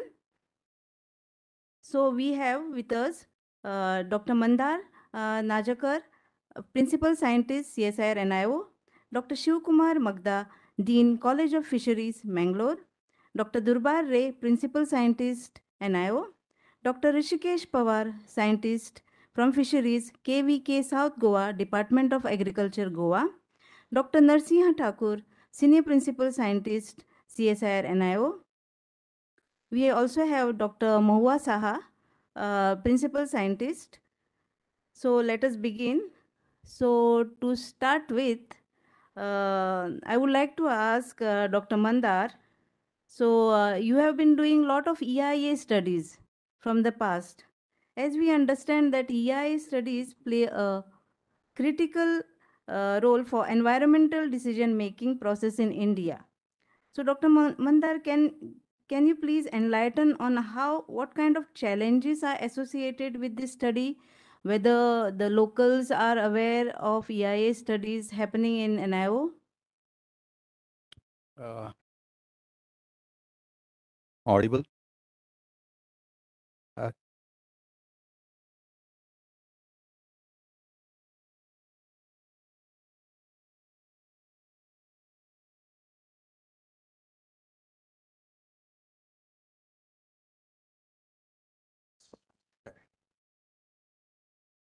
Okay. Yeah, this is, I think, audible probably. First of all, I would like to thank the organizers for giving me this opportunity to be part of this iConnect program. And much relevant question what you have asked to what Mr. Avik Sil was talking about right now about impact assessment studies as well and how they can be best utilized. As far as NIO is concerned, yeah, NIO is doing a lot of coastal EIs. And basically, if you see, EI remains a very robust process. It has a quite a good, strong regulatory framework. Uh, uh, but the issue, what happens is, it is specifically related to or focused on a project area, which is quite a small area considering the marine realm as such. So if we see marine ecosystems or coastal ecosystems as well, it encompasses quite a large area. And EIs remain quite specific to say a single port or industry or a jetty or any other developmental project. So that is one part where I mean, how it can be utilized for, say, policy formulation, it becomes difficult because it is very industry specific and site specific. While marine areas, they're quite large. And once the pollutants get dissipated and once the hydrodynamics comes in question, all the equations change and it's just beyond the project scope. So that is one part. So to overcome that, I think there's a new type of study which have been done in India. They are called carrying capacity studies. So it almost takes the entire region into consideration, all the industries into consideration, and then what the landscape level impacts are there. So those kind of studies might help as tool in decision making. And there is one more another new aspect which is coming up. It's also implemented by MOEF recently. It's called marine spatial planning. So using this data set and the overlapping land uses, not actually to call land uses, they should be sea uses. So based on that, how best we can manage the seas. So that is one part. And social, you had asked about society and local stakeholders as well. I think they are very important part of EI. They come up into RNN policy as well. So then there is a robust policy. So they have to be taken on board, but because many of the projects get stalled because of that. So RNR policy talks about lot many aspects to be taken care of about the local people. So that is an integral part of EI. So that's what I would like to suggest, that encompassing all the parameters, it's the EI becomes a robust document. But again, the implementation part, it becomes really difficult. So that is one of the biggest challenges as far as implementation and monitoring of these processes is concerned. So thanks. And I think Mr. N. Vinay Kumar has some question.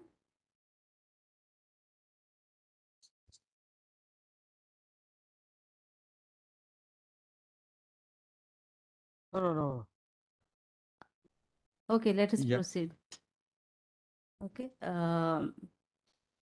Dr. Mahua, you have been working on different microplastics from fish biota as well as from different cosmetics. So what kind of different tests we can do at CSIR NIO so that it will help industries or cosmetic companies, or whether like when they are using this in the cosmetic, whether it is harmful because we are applying it topically, whether it is harmful for our skin. So can you please elaborate on this? Yeah, actually, first of all, we have to understand how if I am talking about just a small part of this cosmetic industry, okay. So if there are a lot of microbeads. Now, first of all, when we are checking it, that in 50 ml of a tube, how much microbeads are there, and that means how much microbeads can contribute from one particular product. So there are definitely a scope to completely reduce or replace, so that we can help to the cosmetic industry to say that what kind of polymer they are using. They know that what kind of polymer they are using, but is that really feasible for the environment, or is that environment friendly? That we can definitely guide them. That kind of consultancy we can do with the industry, definitely.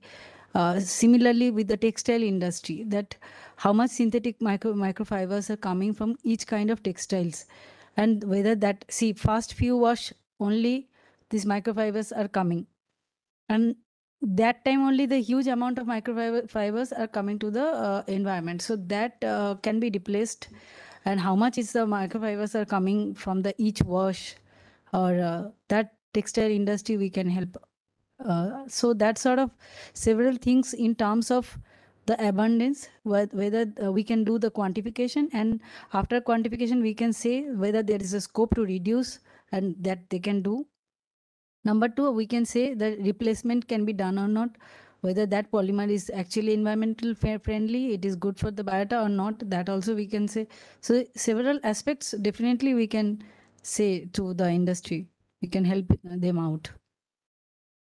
Yes, thank you, Dr. Maua. So let us move to Dr. Magda.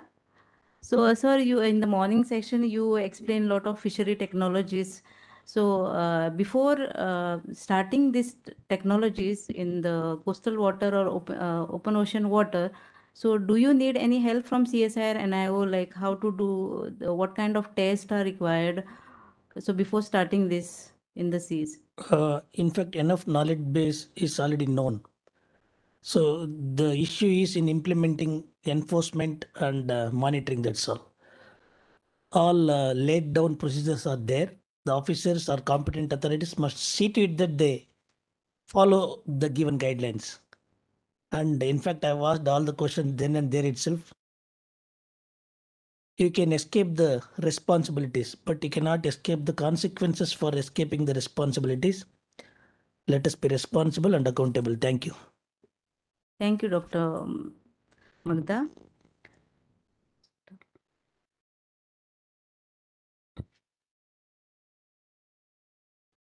So I would like to know from Dr. Thakur that what kind of instrumentation facilities do we have at NIO which will help these industries or the stakeholders?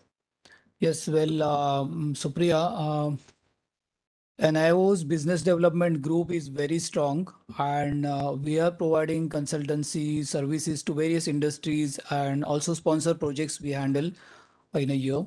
And previous speakers have already highlighted that we have a centralized analytical facility, and all the details of this facility, Dr. Samir Damre was showing, it's available on CSR websites. So those analytical tools or the equipments we are having, so we can provide those things. Then as far as the present topic of this particular meeting is concerned, that we can do water quality monitoring in the lab, various toxicity studies. Then, as Dr. Mao was mentioning, microplastic studies, that is a new thing we can add in our portfolio. So these are the test or analytical testings we can provide from NIO. Earlier in bioorganic chemistry lab, we used to provide pharmaceutical companies used to come to us, and we have NMR, LCMS, and IR, that kind of facility. So those equipments also can be used for this purpose. So NIO is well equipped as far as analytical facility is concerned. Only we have to reach out to the industries and we have to propagate or market our services so that we can help them, we can help the society and industries. Thank you. Yeah, thank you, Dr. Thakur. So we have Dr. Rishikesh Pawar from Fisheries, scientist from Fisheries. So I would like to ask him that you have been extending your fisheries to the local fishermen, right? Using you are the bridging gap between the scientist and the local fishermen. So what help you will require from CSIR and IO so that you will reach out to more to the locals effectively? For the bridging, whatever new technologies are there from the skill development.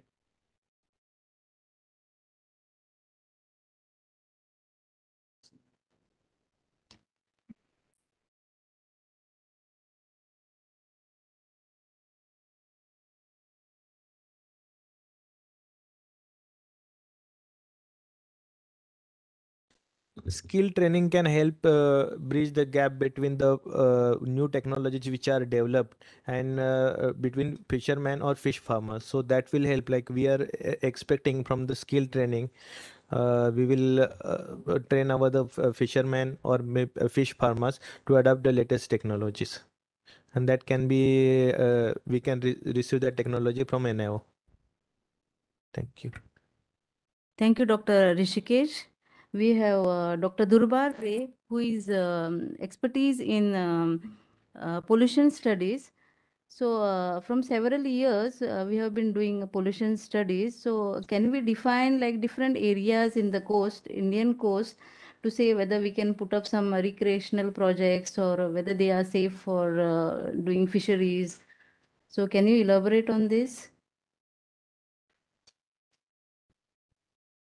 Actually, as far as Indian coastline is concerned, there are different category of environment is existing, starting from very some coastline which are getting influenced by many major cities, waste, whatever domestic waste or industrial waste, those are also affecting those coast. At the same time, some coast are there, those are very rarely polluted because of those kind of contaminations. So recreational activities, as far as recreational activities, some areas are like Goa. Some those are tourism is very pronounced. Tourism is there, so their recreational activities are more coastal, and that's why coastal water also get affected because of those recreational activities. And otherwise, some coastline also getting affected due to agricultural runoff also. Agricultural runoff, those contain some chemicals, some like fertilizers and all. So those also getting affected. Now some recent study also it is showing based on even SGD. Those also is telling it is slowly going towards the coastal oceans, and it is affecting those area. But even some coastline is there. There are some, because of some resource, this thing exploration, that also getting affected because of exploration. So this type of different kind of pollution, this thing is there, and different part of the Indian coastline. That is all known fact. Services and scientific knowledge based on the science. Yeah, see, you all given the assertive statements and known facts. So I request the NIO, CSR NIO, to come out with some empirical data and give us early warning signals. See, Goan waters are, no, because of the tourism, it is polluted, but still We want to know whether these waters are safe for promoting tourism. Something like that. Through some empirical data, you should be able to give us warning signal. That's what the question was. And you give us the status. We want a different version of answer from your side. Right. So am I audible? Yeah. So if you need that kind of, that is first of all, it is a vast coastline. And we need For the selected sites. Acha, for particular site.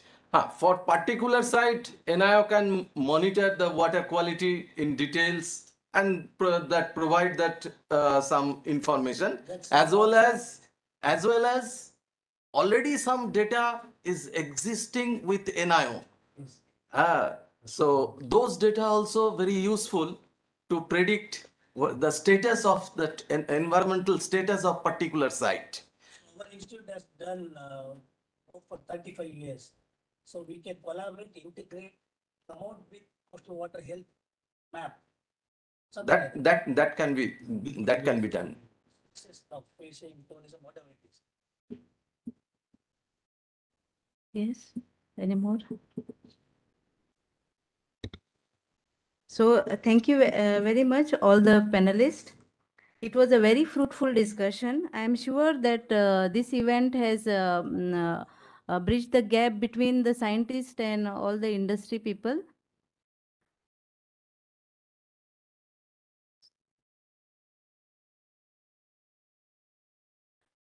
May I now request Mr. Ari Shripada, Senior Principal Scientist, CSR NIO, to place closing remarks of this event. Good evening to all. We are now coming to a end of the session, means iConnect event. First of all, I thank you all for joining in between the late, although it was lately started half an hour. I thank you for your patience and also joining with enthusiastically in spite of your this busy schedule. First of all, in the initial talk, inaugural address, Director CSR NIO, Professor Sunil Kumar Singh, he addressed the need for testing of the products to be environmentally safe and the key role played by NIO in this regard. Dr. Mawa Saha, principal scientist, he is expert in that microplastics. She informed what are the types of microplastics and what is the danger arising of the microplastics in the food chain, especially in fisheries and other products like cosmetics, the things. So there is a lot of enthusiasm and a need to collaborate with Dr. Mawa Saha's work. Especially with Dr. Vinay Kumar and his company. So I think Dr. Thakur is the leading. He's a technology person, transfer technology person in the NIO. So I think we should able to take it to a next level where we can able to extend our scientific knowledge for the betterment of the industry as well as for the betterment of the society and environment as a whole. So it is very interesting. It was very interesting talk lecture by very specific as per our requirements, exactly meeting by Mr. Avik Sil. He highlighted the need to change to modify the environmental impact plan, environmental management plan, and EIA report. So he also hinted that he would like to collaborate with NIO to write a better EIA reports or better EMP plan which are implementable and it can be manageable and it can be monitorable. So thank you, Avik. You actually exactly met the what is the requirement of our whole the iConnect event on this topic. There was a talk from there was a talk from Dr. Samir Damre. He highlighted the expertise available at NIO in monitoring the contaminants enter into the enter into the marine environment. We had a discussion with more discussion with oil spill dispersant testing protocols. So these are all the chemical dispersant. Dr. Magda is interested to know the biotechnological tools to to measure and qualify the oil spill dispersants, how it can be qualified to be used or not to be used. That's correct? Mitigate. Mitigate. In this direction, we also working for some bioremediation products which are herbal based. So those are the results are very encouraging. So that will be also be added into the next level of discussions. There was. Yeah, probably. Okay. Sorry. There was another talk by Dr. Vinay Kumar on Tigrine, this one. So it's interesting to note that such a product is available. So NIO would be happy to NIO would be happy to collaborate with this company in thank you. Here is company to if he wants to do any test or he has to he has to certify any of your products by doing online by doing laboratory scale as well as the field level demonstrations we can do. So we are with you. I think I touched Dr. Prabhadevi highlighted the oil spill dispersant testing protocols. So as a whole, the session was very interesting and fruitful. We hope that immediately we'll turn this discussion into a next level. Maybe that in a week's time or 10 days time, we'll just discuss, brainstorm. So this is the one. I thank you. I think, yeah, thank you. Thank you, Mr. Shripada, for giving closing remarks. Now I request Dr. Rakhi Khandeparkar, Principal Scientist, CSIR NIO, to put vote of thanks.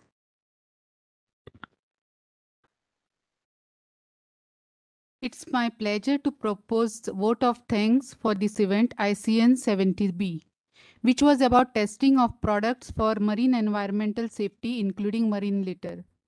A big thank you to our Director, Sir, Professor Sunil Kumar Singh, CSIR NIO, for guiding and encouraging us throughout.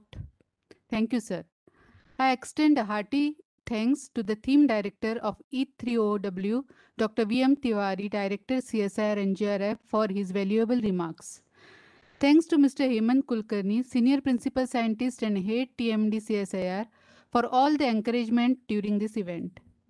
I would like to thank Sri R.A. Shripada, Senior Principal Scientist and Coordinator of this event.